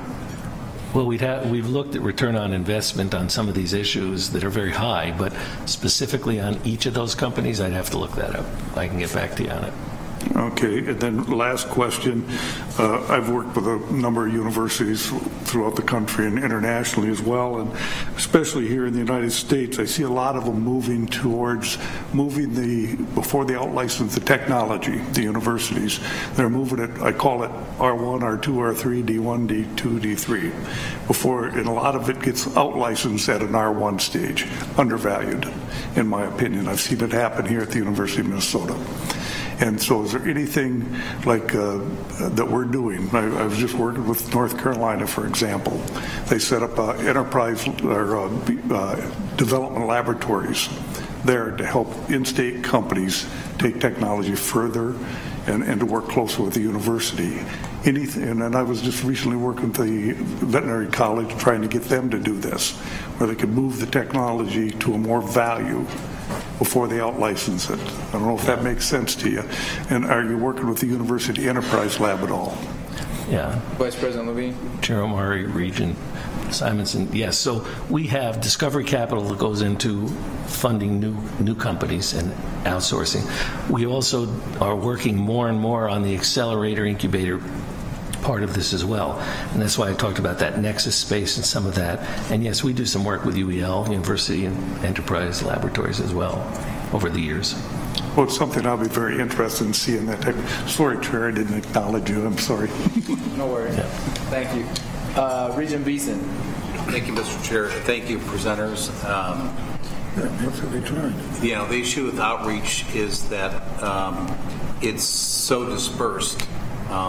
It's virtually impossible to roll it up and aggregate numbers. The returns and the impacts are all individual stories, but to try to put a bow around it is. And some universities have tried that, and that those data sets are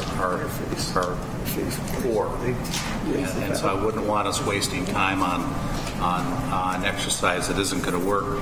But I think a visual that I think would be helpful to be able to, with a communication piece, to match up what the state's needs are in one column and what we're doing on the other, because we know we're in that business, whether it's opioids or aquatic invasive species or agriculture or achievement opportunity gap, but taking the top 10 state needs, whatever those are and whatever those they could agree on, and matching those up with our, it's just a side by side. What are we doing? And I think people would be impressed. Maybe there's some gaps though. Yeah. I think we are more, our outreach and our research is more local than it was when I joined the board. MnDRIVE has forced that. I think that's what the legislature told us they wanted us to do, and I think it's had that desired effect. Thank you, Regent Beeson. Regent Hsu. Thank you, Chair Omari. Thank you, presenters. At the risk of repeating myself, I'm going to anyway, because I learned that in communications class. The more you repeat something, the more you pick up. But as I mentioned earlier regarding the admissions discussion, I think we should be leveraging our athletics programs to try and reach people, because that's how we reach the most people, whether it's in the state or beyond the state. And I don't know if we can do more. I don't know how much inventory we control in terms of advertising that occurs either in stadiums or while during games while we're playing, but I think there have to be opportunities to, and I know we do have like a little video that we play during sporting events that shows what we do on the academic side of the house. But I think we should be leveraging that as well as the social media behind it. And then also I've mentioned before, the U experts thing where, when something happens in the world, we put our experts out there and we make it easy for media, because media is basically lazy, right? So we put it out, there aren't any in the room either. If we put it out there and we make it easy for them to get a hold of one of our experts, it gets us out there, it's free, it takes a little bit of time, point them to stuff that our experts have done. Just one example I can remember off the top of my head is Richard Painter from our law school. I'm going to spin the law school in a different way now. But he's been the expert in terms of White House ethics. He worked there one time during the Bush administration.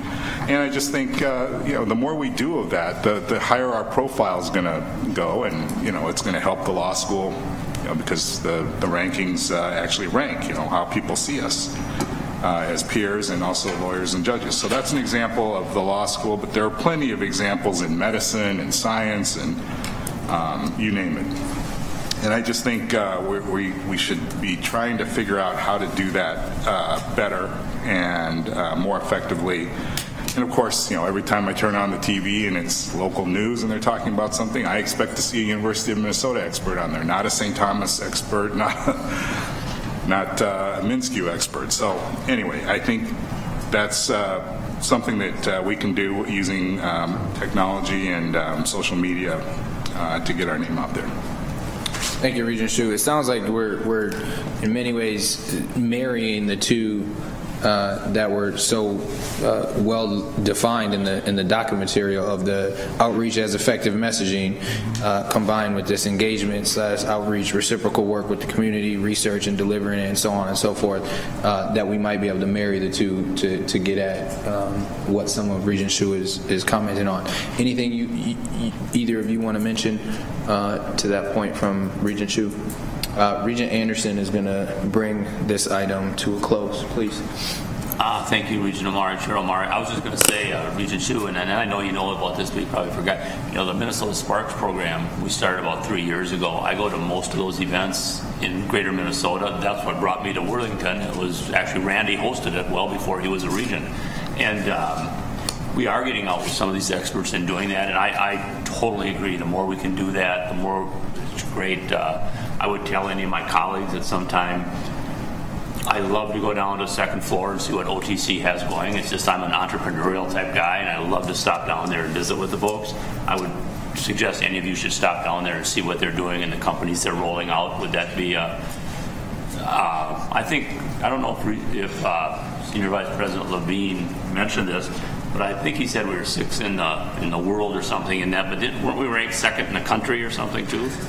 It depends on the rank, Chair Omari. For the amount of dollars involved into the community developed from the Office of Technology and the university. So anyway, that was my point. let's give it a shout out. Thank you, Regent Anderson. With that, thank you to the presenters. Thank you. We will continue to be having some of these conversations as time goes on. I'll now turn to the consent report and have Karen Hansen mention anything that you'd like to talk about from that perspective, Madam Provost, and then we'll entertain a motion. Thank you, Chair Amari. You've seen the consent report. The medical school is assuming administrative responsibility for a fellowship in partnership with TRIA Orthopedic Center. This fellowship has existed for a while, but the University of Minnesota is assuming ownership. TRIA is a financial partner. If the funding ceases, we'll reevaluate the fellowship's continuation. CLA is on the Twin Cities campus. The College of Liberal Arts is creating a Master of Arts degree in Asian Studies and a Master of Science in Cognitive Science. That is intended solely to be a terminal degree for those who are in the PhD program. It's not a standalone. College of Liberal Arts and the Science of Engineering are creating a graduate minor in translational sensory sciences. I want to highlight a couple of these where there are cross-school things, because that's actually executing on our campus strategic plan. Another one is the College of Food, Agriculture, and Natural Resource Sciences, the College of Veterinary Medicine, and the School of Public Health, post-baccalaureate certificate in integrated food systems leadership. In addition, College of Education and Human Development is creating an undergraduate minor in learning technologies. The College of Liberal Arts in Duluth is creating a graduate minor in American Indian Studies. A bunch of other program changes and subplans, name changes, and so on indicated in your docket. And we have some discontinuations as well. As you'll also note, the consent report contains a tenure conferral for 4 professors. Their names, ranks, and a brief bio for each is included in your docket materials. And I perhaps should just call out, because otherwise it may seem odd, that there's a request for tenure approval of Sofia Vinogradov, whom you've had here. She's been in her position for some time, but I did approve her tenure in January to bring it to you, but this is the formal completion of that process to bring it to you for approval. She was an outside hire. I'll first entertain a motion and second, and then any discussion. So moved. Second. It's moved and second. Any discussion and comments? Seeing none, I will call for a vote. All those in favor? Aye. All those opposed? Motion carries. Information items. Provost Hansen. Thank you, Chair Amari. One that is important given the discussion we just had. Well, we could highlight student, faculty, and staff accomplishments there, and I think that's always cheering to read that.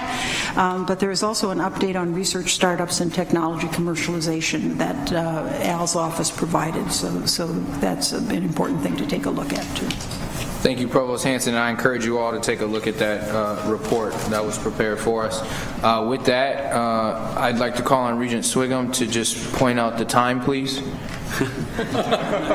Because at 4:33, I call for adjournment. Thank you. We're adjourned. So moved. Thank you.